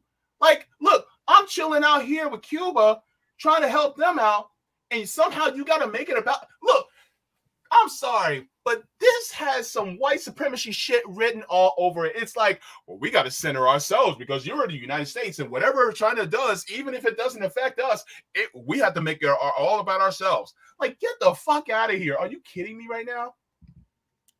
Yep. So I won't play one more clip because I don't want this segment to go too long. I'm glad that you let me do this, CJ, because I had to cut this from for sure. Nick at Night. I had to cut like 2 segments for Nick and Night, so I'm glad I was able to get this one in real quick. So I'll just play this video and you guys can comment on this. This is another example of Nikki Haley being deranged, and she's been insane on Israel. Vivek Ramaswamy, his position on Israel is not perfect, but he said we need to divest from Israel, which is a better position for almost anyone in the establishment. So Vivek Ramaswamy said we need to divest in Israel, and Nikki Haley had a fucking panic attack last election. An idea of that. So let's watch some more of her takes on this. But Israel is a great partner to us. It's a bright spot in a tough neighborhood.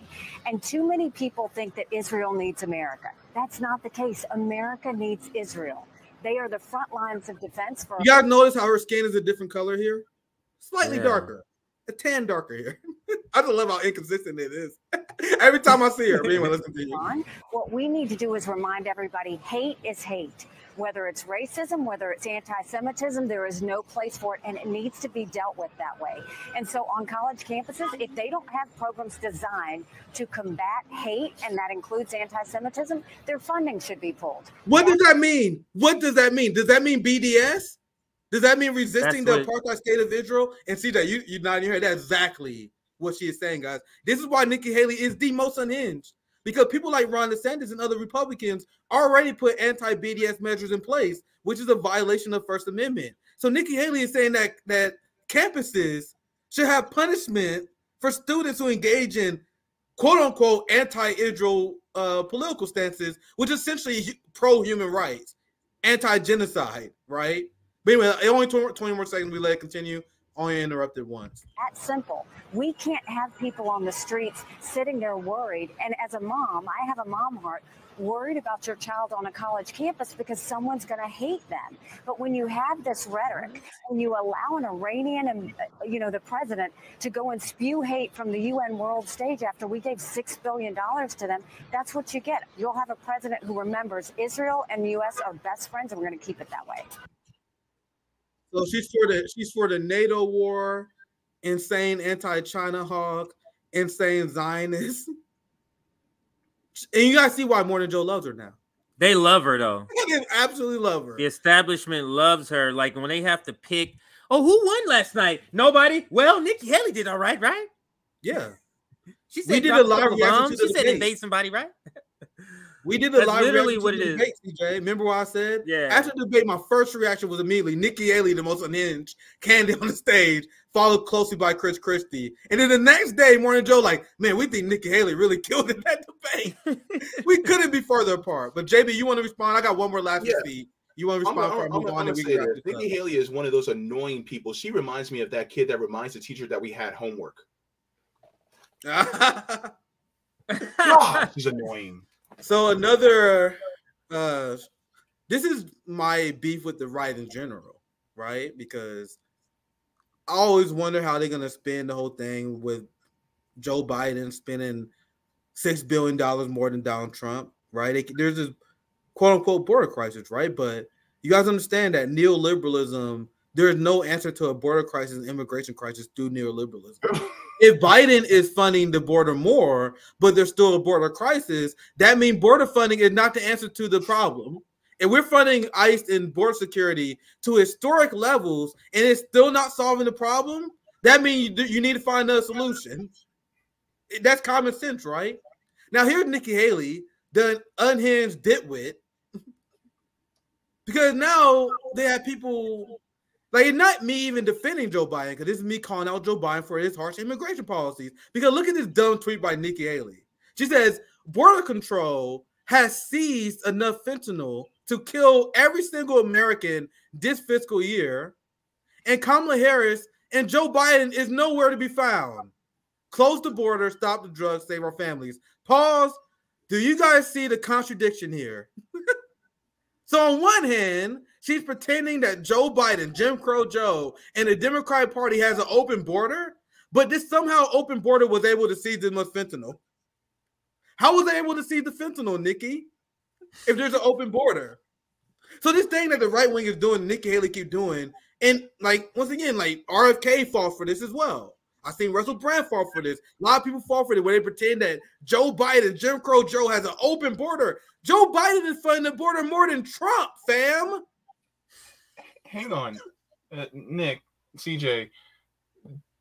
Does all those bags look like that cheap ass washing machine powder that you buy at the dollar store?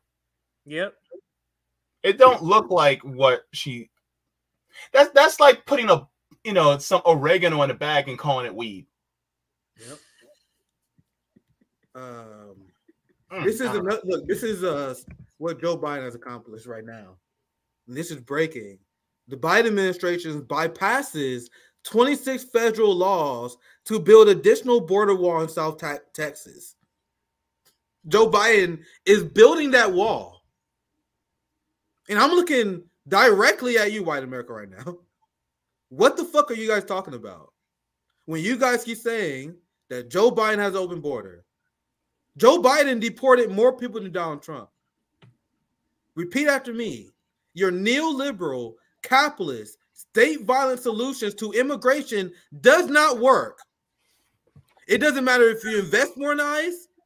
If you invest less than 2 ICE, you're going to have the same result. If you want to solve the problem, stop U.S. imperialism and United States sanctions. Anyway, so people calling her out. Nikki, I'll pass to you guys. I'm pretty much done. I'll wrap this. No, I'm glad you did this because it was a Nikki Haley segment that we kept pushing back.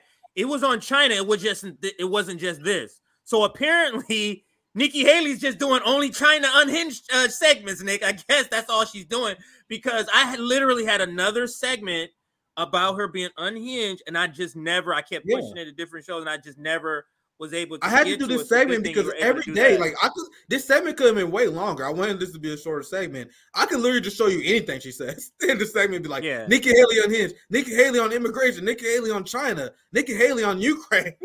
Nikki Haley on Israel. And I guess her husband is a military officer. Somebody in the comments said her husband is a military. Is he like a high ranking? I don't know anything about this. I don't know if he's a high ranking officer, but I wonder. That gives me, I don't know. That gives me very much intelligence vibes from her. That her husband is a military officer, especially if he's high ranking, and then her and what she's pushing.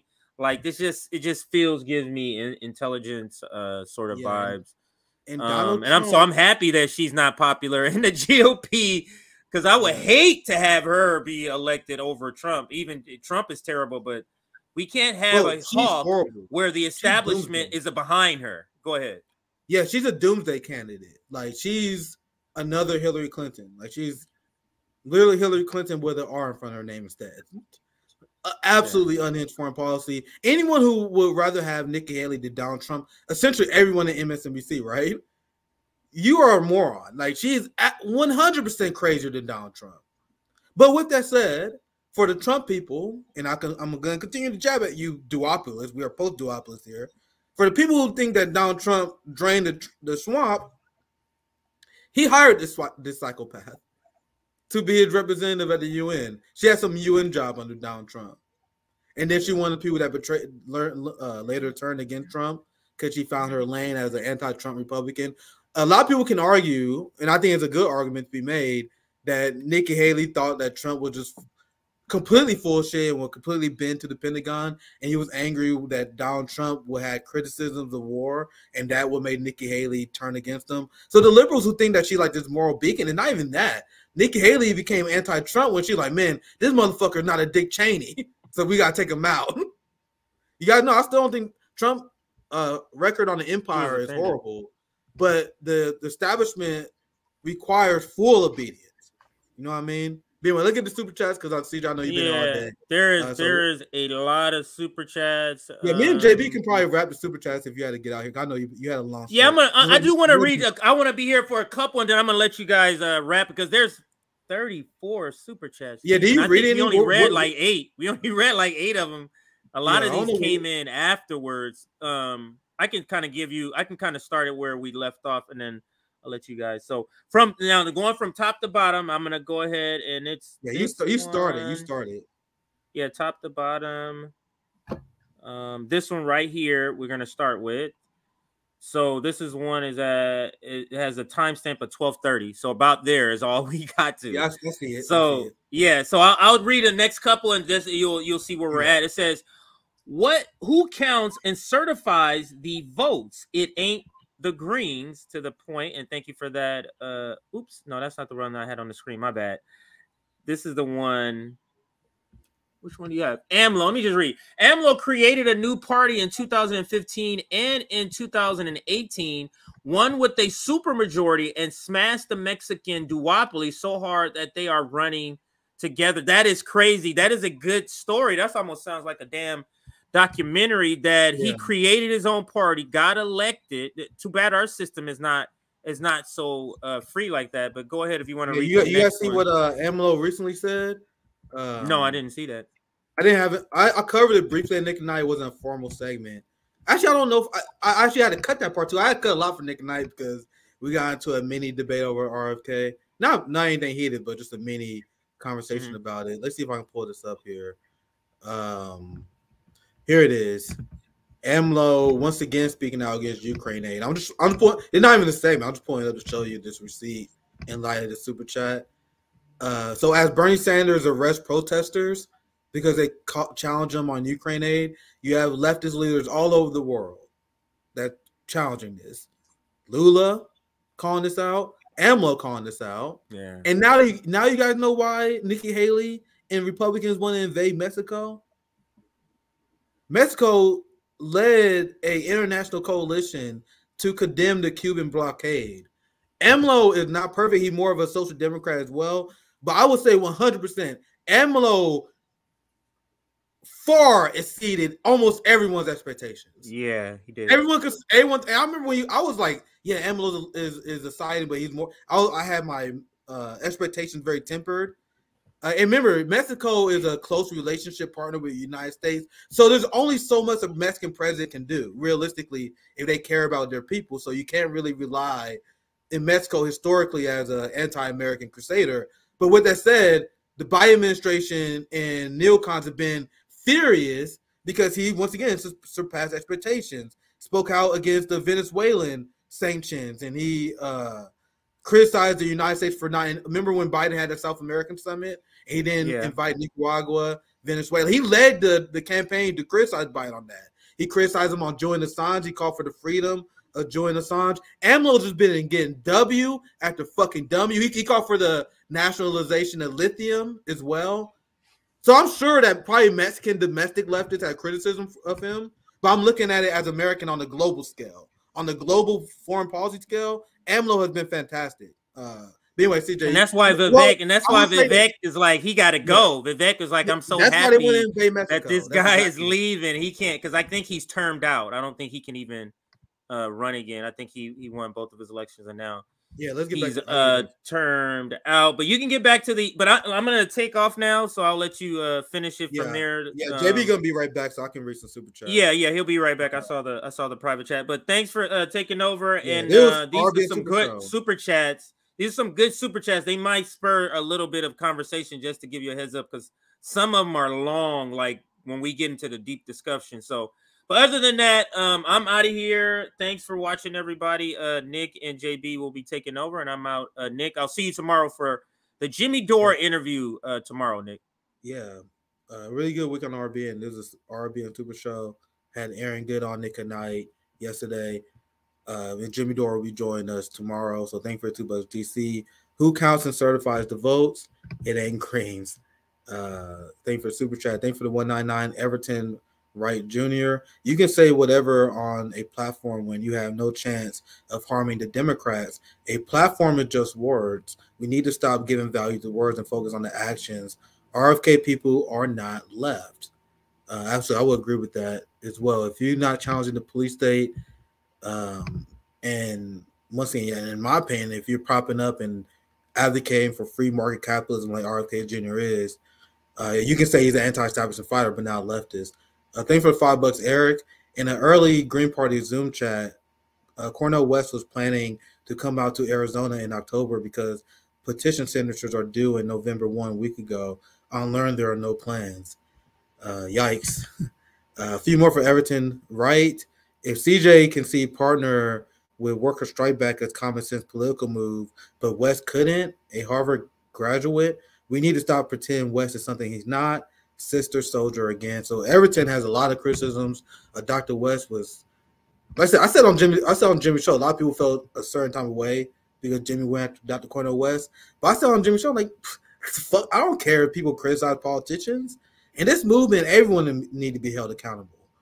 If there was ever a time where I was elevated in a leadership position, I know you guys will go after me if I made a mistake. That's how this works. If we are serious, right? So I never offended when people criticize people and politicians, who even people I like. Like I never hid the fact that I like Dr. Cornel West as a fucking guy. Like he helped promote it and share my first op-ed. He was on my show before anyone knew who I was. I like him as a guy, but I can't allow that to affect my analysis. I can't. If we have a platform, there's a responsibility that we have, and that's where a lot of people fail. Where that's the Vanguard, Kyle Crystal, they become access journalists where they allow their friendship to shape their analysis, and that shit is intellectually lazy. I care way too much about the movement and the status of the working class to allow my opinions to affect it. Because with this said, like a lot of the attacks on his character, I don't agree with. I like Dr. Cornel West as a guy. But if you're going to be a leader in our movement, the way I envision it, you're going to be taking heat because that's what a horizontal movement looks like, JB, my friends. Like in a horizontal movement, if you're going to be the leader, you're going to be checked. That's what it means. But JB, I know you want to chime in. Go ahead. Well, he said he doesn't even know the Uhuru situation. Actually, he spoke about this on Black Power Media in response to what's going on with Omali Yeshitela in the African People's Socialist Party, and he actually expressed solidarity with what's going on with them. So, yeah, I mean, he actually talked about it. Yeah, I appreciate the correction. I didn't know all that. So, Dr. Cornel West has been great on NATO and imperialism as a whole. I just think he needs a sharper message. I think for $2 name my taco. Even on a show, like when he said when I say that Biden is a neoliberal and Trump is a fascist, I'm saying that neoliberalism is equated to fascist. I'm like, man, you're on point, but that's not a very sharp message. Like, it's not a good way. It's very, you don't have time to shoehorn that message in an interview, and a lot of time we don't. So most people who are not educated hear neoliberal, neo-fascism, and they don't understand that we know that neoliberalism leads to fascism. To me, it's not that much better. But anyway, let's continue. I don't want to be too long in each chat. Thanks for $2 name my taco.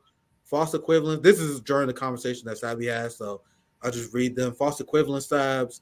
RFK Jr. was a Dem candidate. One thing I say on RFK, once again, I did not see him going independent coming. I thought he was going to be a Democrat. I was wrong about it. You guys heard my criticism with RFK, but I give him props for actually believing what he's saying, I guess, because I said what Aaron did earlier. I didn't believe he was a serious candidate. I do not believe that people who run as Democrats are serious. I just don't. So until you decide to run independent, no matter what independent party you're running, you're not even a serious person. So even though I disagree with RFK, at least he's willing to fight for what the fuck he believes in. One thing I give props to RFK supporters, is they have revolutionary optimism. Like they have like paths and strategies I don't think gonna work, but they like, yeah, let's run RFK, and then we got to overthrow U.S. imperialism. Yeah, we're gonna take on NATO, and they have the optimism that that the social democrat NATO left don't have. They threw in they waving the white flag. But anyway, let's move on. Thanks for 999 Jess. I saw 2 interviews with Green Ballot Access staff, including Stabby. They talk about adding Greens to Congress. Then a third interview, Tim Black, I think. They said Greens on top add more Dems vote down ballot. They said Greens on top add more Dems votes down ballot. Yeah, I remember how Hawkins used to say stuff like that. Anyway, let's move on. We still got quite a bit of super chats. I appreciate the support. Thank for the 199 Virgil. It's all deck chairs on the Titanic at this point. It just feels like that. Yeah, thank you, Virgil. There's no one for Everton. He got a lot of funk for Dr. West. Thank for the 1999. West has had decades to do the very actions Nick is talking about, and he has nothing to show for it. Against what movement has West built? If Nick can come to this understanding, you're telling me a Harvard graduate can't. Everton with all the funk on Dr. West. And I was just explaining earlier, if you guys missed the context, like I'm like, especially seeing that thing going on now, like these elections are tools. And we need to build our own governments. And that what JB, that what you're doing, whether you know it or not. Like when we build in these RBN chapters, it's about us having our, like we're not there yet, but it's all about working to the point where we're independent from the system. You know what I mean? And the role of any Marxist, socialist, and revolutionary is to always work toward the revolution in any way that you can. So what I believe that we should do is engage mostly in local mutual aid, form chapters, form small communities, and have outside influence that is divested from the system. And then RB in Kansas City, Orlando mutual aid, we form coalitions, form national protests, and also we got political power. Once again, this takes time. This take movement building, and that's what I'm interested in. I'm chatty as hell. But JB, feel free to interrupt me if you want to. Just interrupt me if you want to. Just to harp on your point. One of the things that, and this is what I said on my stream earlier, is that when you don't have heroes, then you don't get disappointment. And so the thing is like my focus is on the policy, because look, Jasmine Sherman, Claudia De La Cruz, and Dr. Cornel West, they all have really great policies. Harp on the policies, use those to build worker solidarity and class consciousness, and then use them to do more on the ground movements, despite even outside of them running. And so then once you do that, then whether they win or lose, it doesn't matter. You're building stuff on the ground. So you're not lying, man. You're not lying, my friend. No. A lot of people are like, man, how can you smoke on stream? And I'm like, how can you guys not? Like, I'd be nervous as hell. Like, we got 600 people watching, bro. If it wasn't for that shit, my anxiety be crazy, fam. But anyway, thank for the $2. That shit, it calms me down. Like, I don't do it to be, I'm not trying to be cool on stream. Like, that has nothing to do with it. Like, literally a way to calm my anxiety, because I'll be nervous as hell otherwise. Thank for the $2, Jeff. Nick, this is exactly what we need. Reach out. We tried. We had him on our show multiple times. Always available. Thanks for $5. TZM. RFK stances on Israel-Palestine are a non-starter for leftists, in my opinion. Can we get back to discussing what was supposed to be our candidate, please? Thank for $5. Thank for 199 Sam. Thoughts on Nina Turner's new group? Shady. JB, you want to chime in on that one? Oh, Nick, why you call on me for this one? If you want to. Gosh. Okay, look. I don't see it as necessary. She could have just went with Worker Strike Back and then promoted them. Like, why do this? I don't know. But the whole thing, it's like going to be a flash in the pan. It was like, oh, wow, she's doing that? Okay, moving on. Yeah. I hope she does well for workers. Me too. I agree with CJ initial point. It's a funny joke it's pretty much a Democrat worker strike back. But hey, if she help workers, is good, right? Yeah. I don't got faith in her.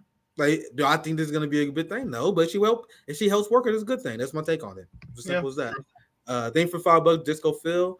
Police state conversations need to be more nuanced. Even lefties are worried about rampant crime in Philly, San Francisco, LA, which begs for better definition. And the argument that we make is that the Democratic Party's policy has failed because the policy of the Democratic Party is increasing the police state. I'm worried about crime too, guys. I want my community to thrive. You guys think that as a co-founder of 10 to Man, as an abolitionist, you guys think I want anarchy in my streets? The argument that we make is that we can do it better than the inefficient police force. You guys know that the New York NYPD, they get 3 times more money than the North Korean military does. But crime is out of control. So as someone who's actually serious about this issue, so since funding the police not working, how about we actually find serious solutions? Yep. Like investing in education, investing in our communities, right? Having true community defense, ending homelessness, taking control of big pharma that has poisoned our communities. Like, there's so many things that we could do. Like our system is anarchy. Capitalism is anarchy. There's no central planning that is meant to take care of the people, which prevent crime. When you take care of the material needs of the people, there is no crime. We have laws that is in line with the culture of the people instead of a rank authoritarianism like our country has. You have rampant crime. We have the CIA literally complicit with the crack cocaine crisis, with the fentanyl crisis. This is a conversation that you hear no one in the corporate media talk about, but it's fucking fact that the CIA did business with the cartels. Why no one talking about this? Like, we need to get rid of these rogue government agencies. The FBI is responsible for all the terrorism. So I don't put the onus on my people, and I don't want a police state to rule our people, because I know how other governments rule and function. I know how humans operate. No one is gangbanging in the suburbs. Let me repeat, JB, no one is gangbanging in the suburbs. No, they don't. Who gangbanging in the suburbs? So raise the quality of life, and there will be no more gangbanging. How is that a hard concept to understand? JB, I mean, one time I'll pass it to you, and then I'll move on. But I co-founded 10 Men. I'm very passionate about this issue. So and rightfully so, because the thing is that a lot of times people don't believe that housing, healthcare, food, education, these are all public safety issues. If you don't think that people being evicted is not a public safety issue, then you really need to do more research. So, yeah. Zoya's love, Zoya's life. Zoya, join us on Nick and Night next Wednesday. I am recruiting you, my friend. You can't have capitalism without a police state. Absolutely. Basically. And you can have another fact that people struggle with there. You can't have capitalism without slavery. Never existed. Still doesn't. I'm trying to figure out here it is. I think I looked up here. Cornel is a lover and not a fighter. I think that's very fair to say. Thank you for the $5. Name my taco. This during the Savvy conversation. Exactly, Sabs. That's why we can't let Dr. West be used by the misleadership class. Dr. West went on RB in their show, but learned nothing. Those don't trust the PMCs. Thanks for the $5. Thanks for the $2, Jeff Horn. Build our own governance. We can, should, and shall. Now, this is one of the things. Everyone has a role in this movement. Someone here watching the goddamn show is good at baking pies.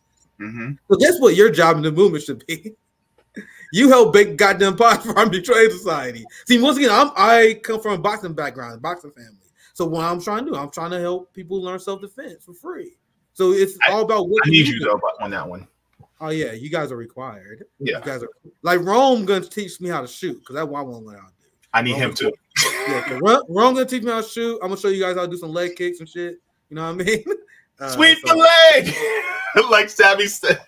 Yeah, I got a boxing bag too, man. I get back into sweet science, man. I fucking miss boxing, man. Thank you for $2, Jeff Horn. Mutual Aid Society, yes, please add technology. Once again, if you're a tech ed, if you're a class trader, let's say if you're in tech, you know, like, because all these tech motherfuckers make money. My brother, I have my sworn brother, I should say, my good friend. He got a good tech job. He making fucking bank now. So if you're a cloud trader and you're in tech and programming, code for the movement. Nigga, we need apps, bro.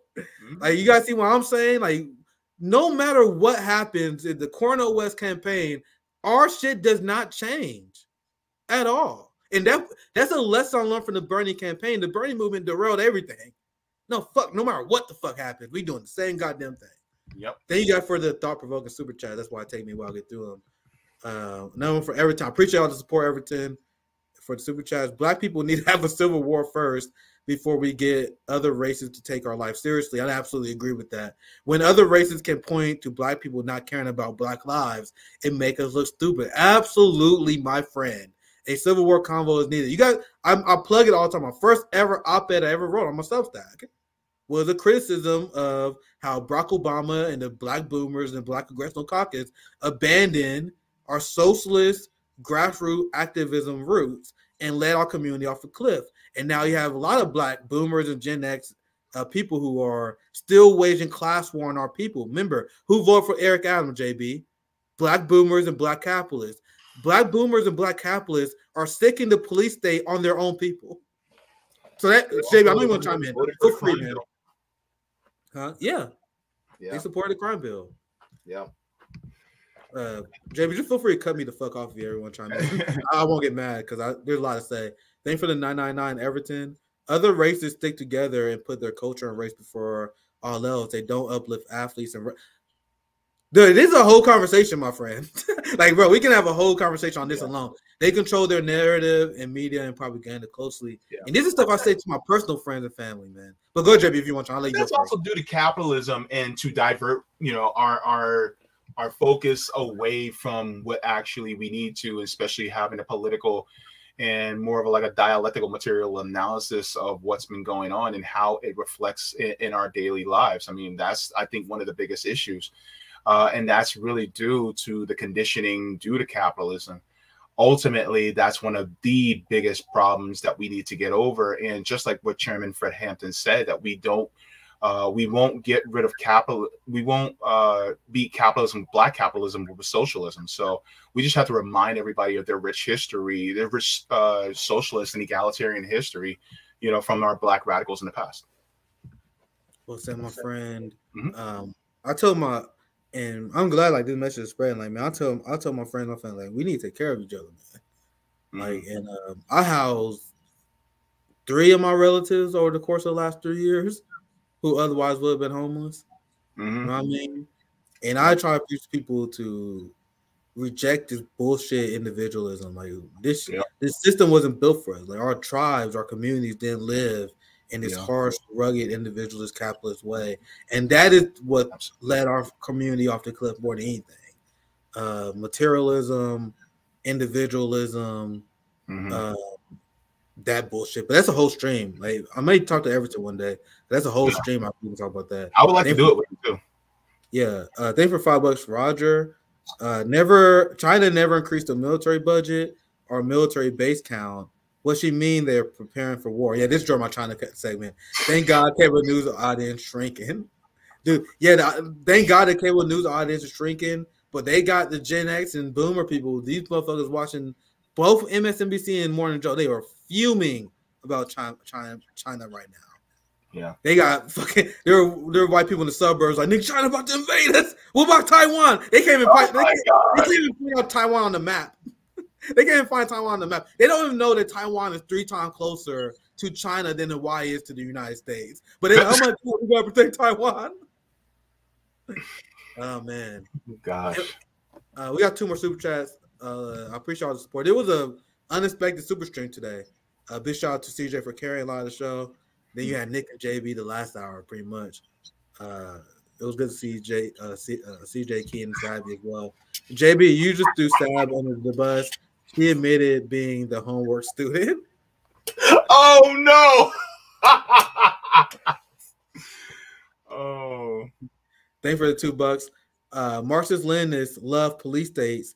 To be fair, I would disagree with that, fam. Now, there are states before that acknowledged their enemies and acknowledged that they had the West and the United States that was desperate to wage war on their people. So, if, for example, if you're Fidel Castro, if you're in Cuba, if you're in the DPRK, and you had the United States military that want to destroy your people, you're going to run your society different than other people. You need to make sure that your enemies are in check and that no one is perpetuating anti-revolutionary infiltrator liberal infiltration of your government. Like, people gotta understand, Cuba, the DPRK, a lot of these Marxist-Leninist states, they've been at war, fam. You think the CIA not infiltrating their country? You think the Western states are not trying to destabilize them? They have sanctions, so they got to run their society different. So the argument that I make is that if you guys ever want to see a true socialist state as is intended, the United States and Western capitalist countries need to leave them alone. Cuba is designed the way they do to protect itself from Western imperialist invader forces. The DPRK, the most lied about country in the world, North Korea, they have a tight control and flow of information because they are trying to prevent Western propagandists from tricking their people and destabilizing the revolution, which I think is a just cause. So every culture will implement systems and economic models in a different way. In the United States, considering the police state is controlled by the capitalist class, that is not the mode and model that we will follow. But you guys must understand that a lot of these socialist countries were at war, fam. Cold War, guerrillas, people are killing their people. They're going to have a militant police that will uphold the revolution that they have in place, or the revolution will be destabilized and destroyed by the West. Now, this is a serious conversation that a lot of people in America is not ready for, but you got to understand, a lot of these countries were at war, and that's why they had to have the policies that they have. It's a very long conversation. I'll try to sum up shortly, but there are a lot of reasons why Marxist-Leninist and socialist countries have the policies that they do.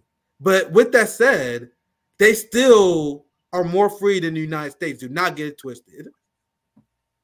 Even the most rank examples don't pale to the United States in terms of the amount of people that we imprison, the wealth that our police state stolen. There's no comparison there. But anyway, with that said, Everton, that last super chat we read today. Appreciate your comments. JB, last thoughts. I'm tired. We got Jimmy Dore tomorrow, so we got a lot of good shows coming up, and JB will be live as well. Yeah, so I'm going to be having on Professor Anthony Zinkus on Saturday.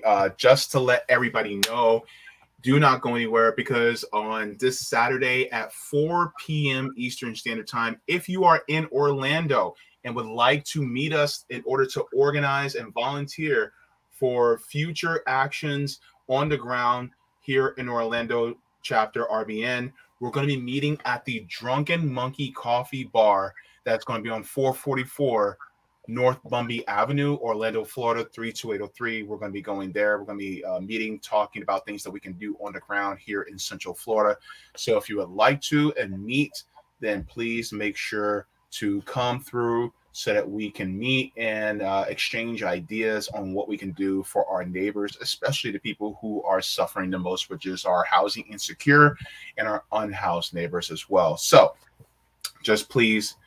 I just want to say this because I don't. We about to end the stream, but you guys know that they got free housing in North Korea. Yeah, you guys know that weed's been legal for quite some time in North Korea. Dude, North Korea imprison 1/4 of the world's prison population. Wait, weed is. So my question is, if you can't afford housing, if you can't afford to live in 99% of the country, there's a study I'm gonna show you guys later, where 99% of the country is inhabitable by Americans. They can't afford to live in 99% of the country. So the question is, are you really free if you can't afford housing? Like, these are the questions that socialists ask ourselves. So in North Korea, everyone can afford housing. I mean, they give away free food all the time. Free marijuana is free. They have a big beer culture. They everything you was told about North Korea is an absolute fucking lie. Point blank. You guys probably didn't know a lot of that stuff. Yeah, you guys know legal. Kim Jong-il is a big weed fan. He smokes weed all the time. A lot of people don't know this stuff because just like China. Lord and Lord, I just found this out. Lord. Yeah, dude. Fucking, I gotta do a stream on this. Like, bro, weed is a thing in North Korea.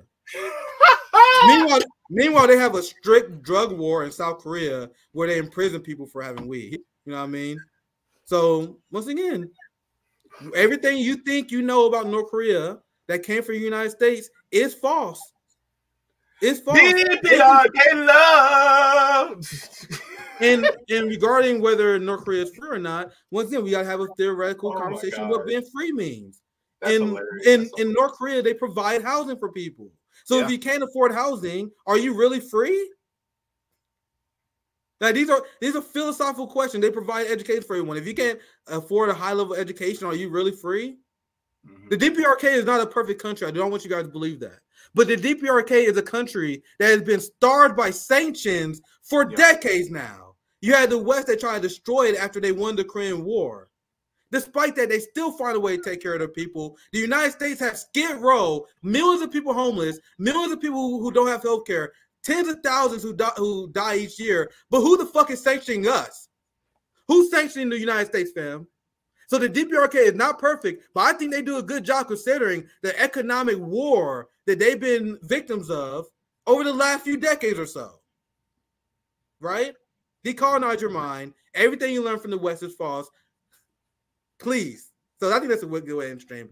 Thank you guys. Thank you for hanging out with me, JB. I don't know what overlay CJ used. I think this is it. Anyway, check out Sabby's interview with Joe Stein. We'll be back with Jimmy Dore tomorrow. Have a good one, fam.